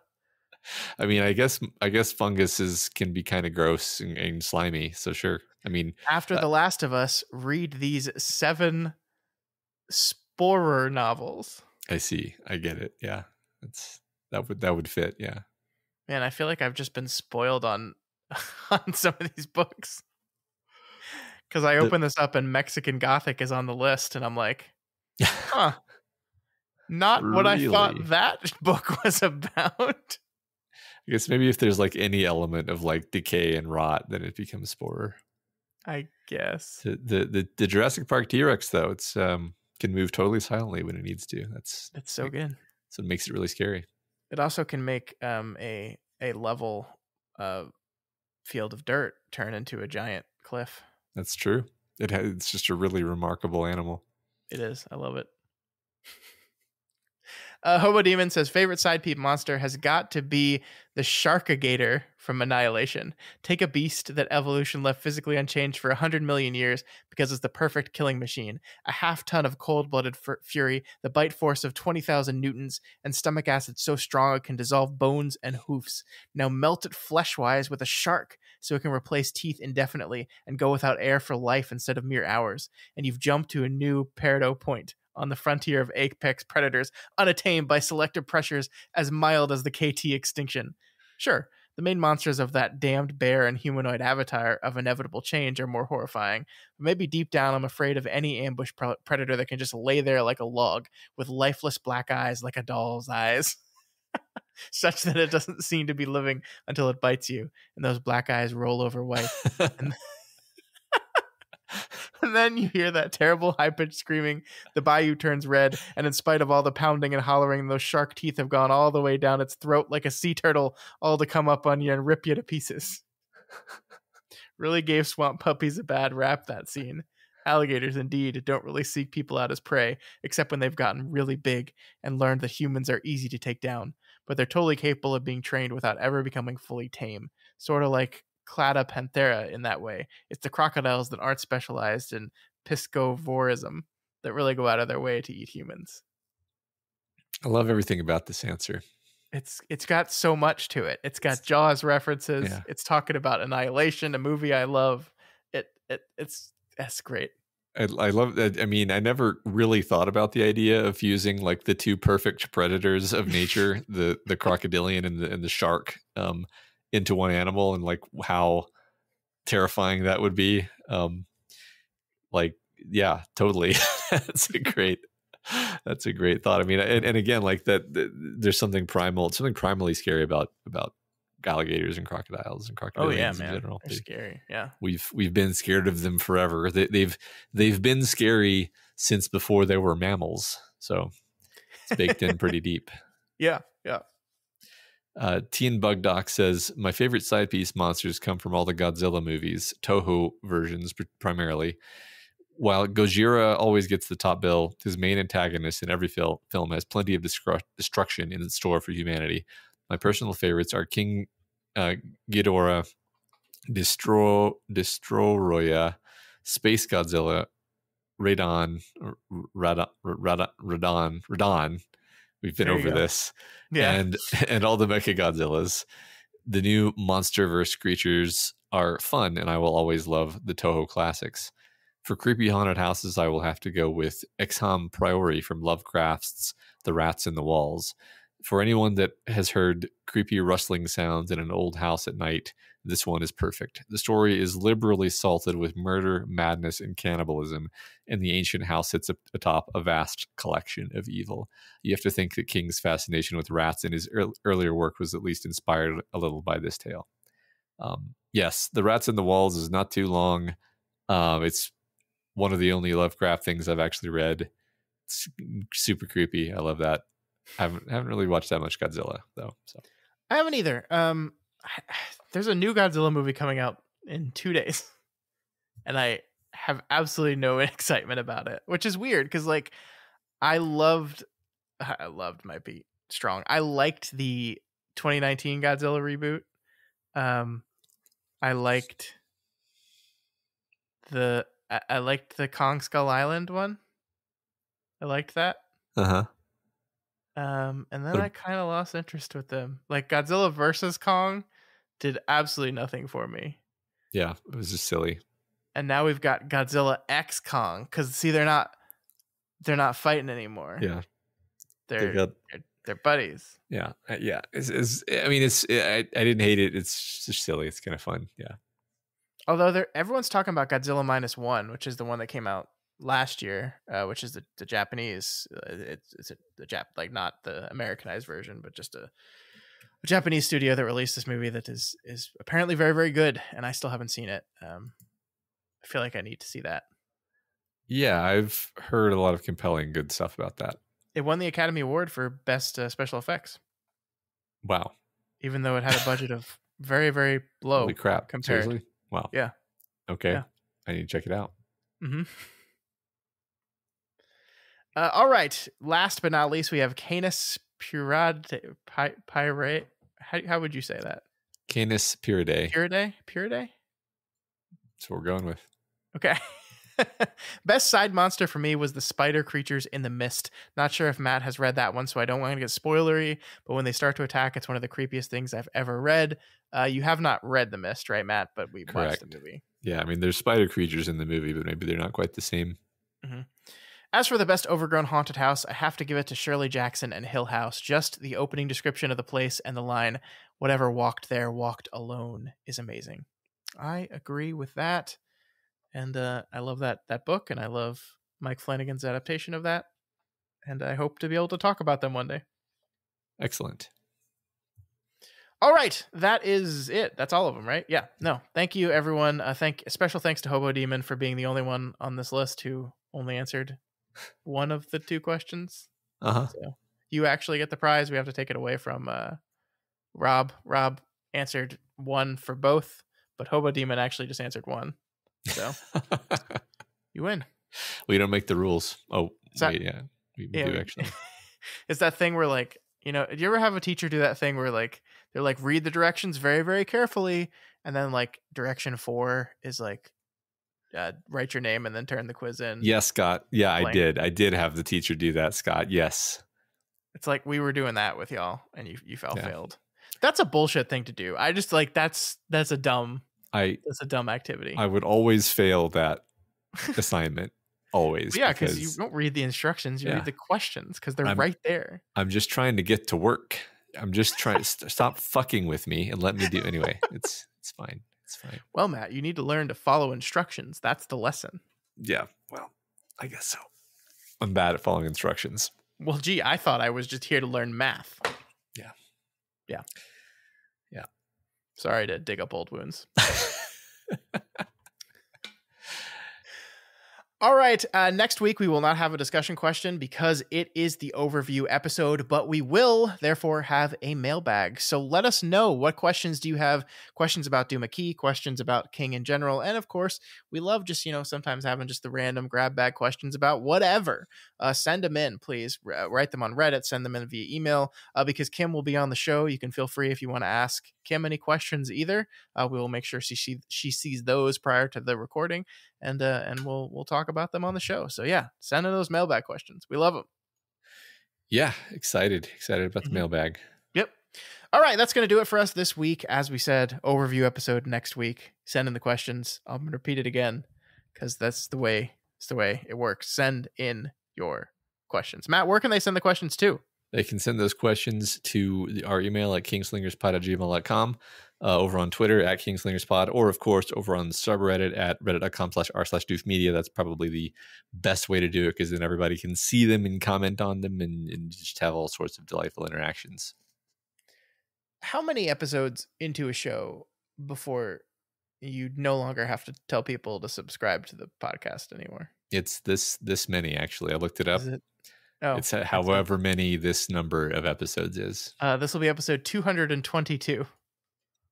That seems cosmically significant. So that's a lot of episodes. I think we're done. I think that was it. We're done with that part of the outro.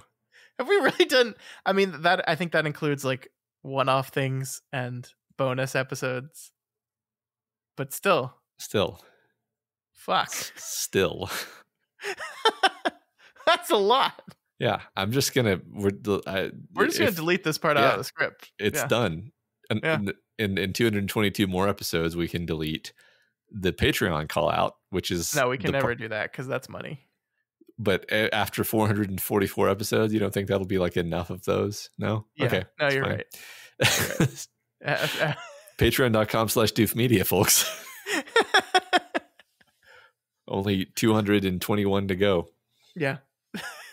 And after 666 episodes, we, of course, pledge ourselves to our Lord, Satan.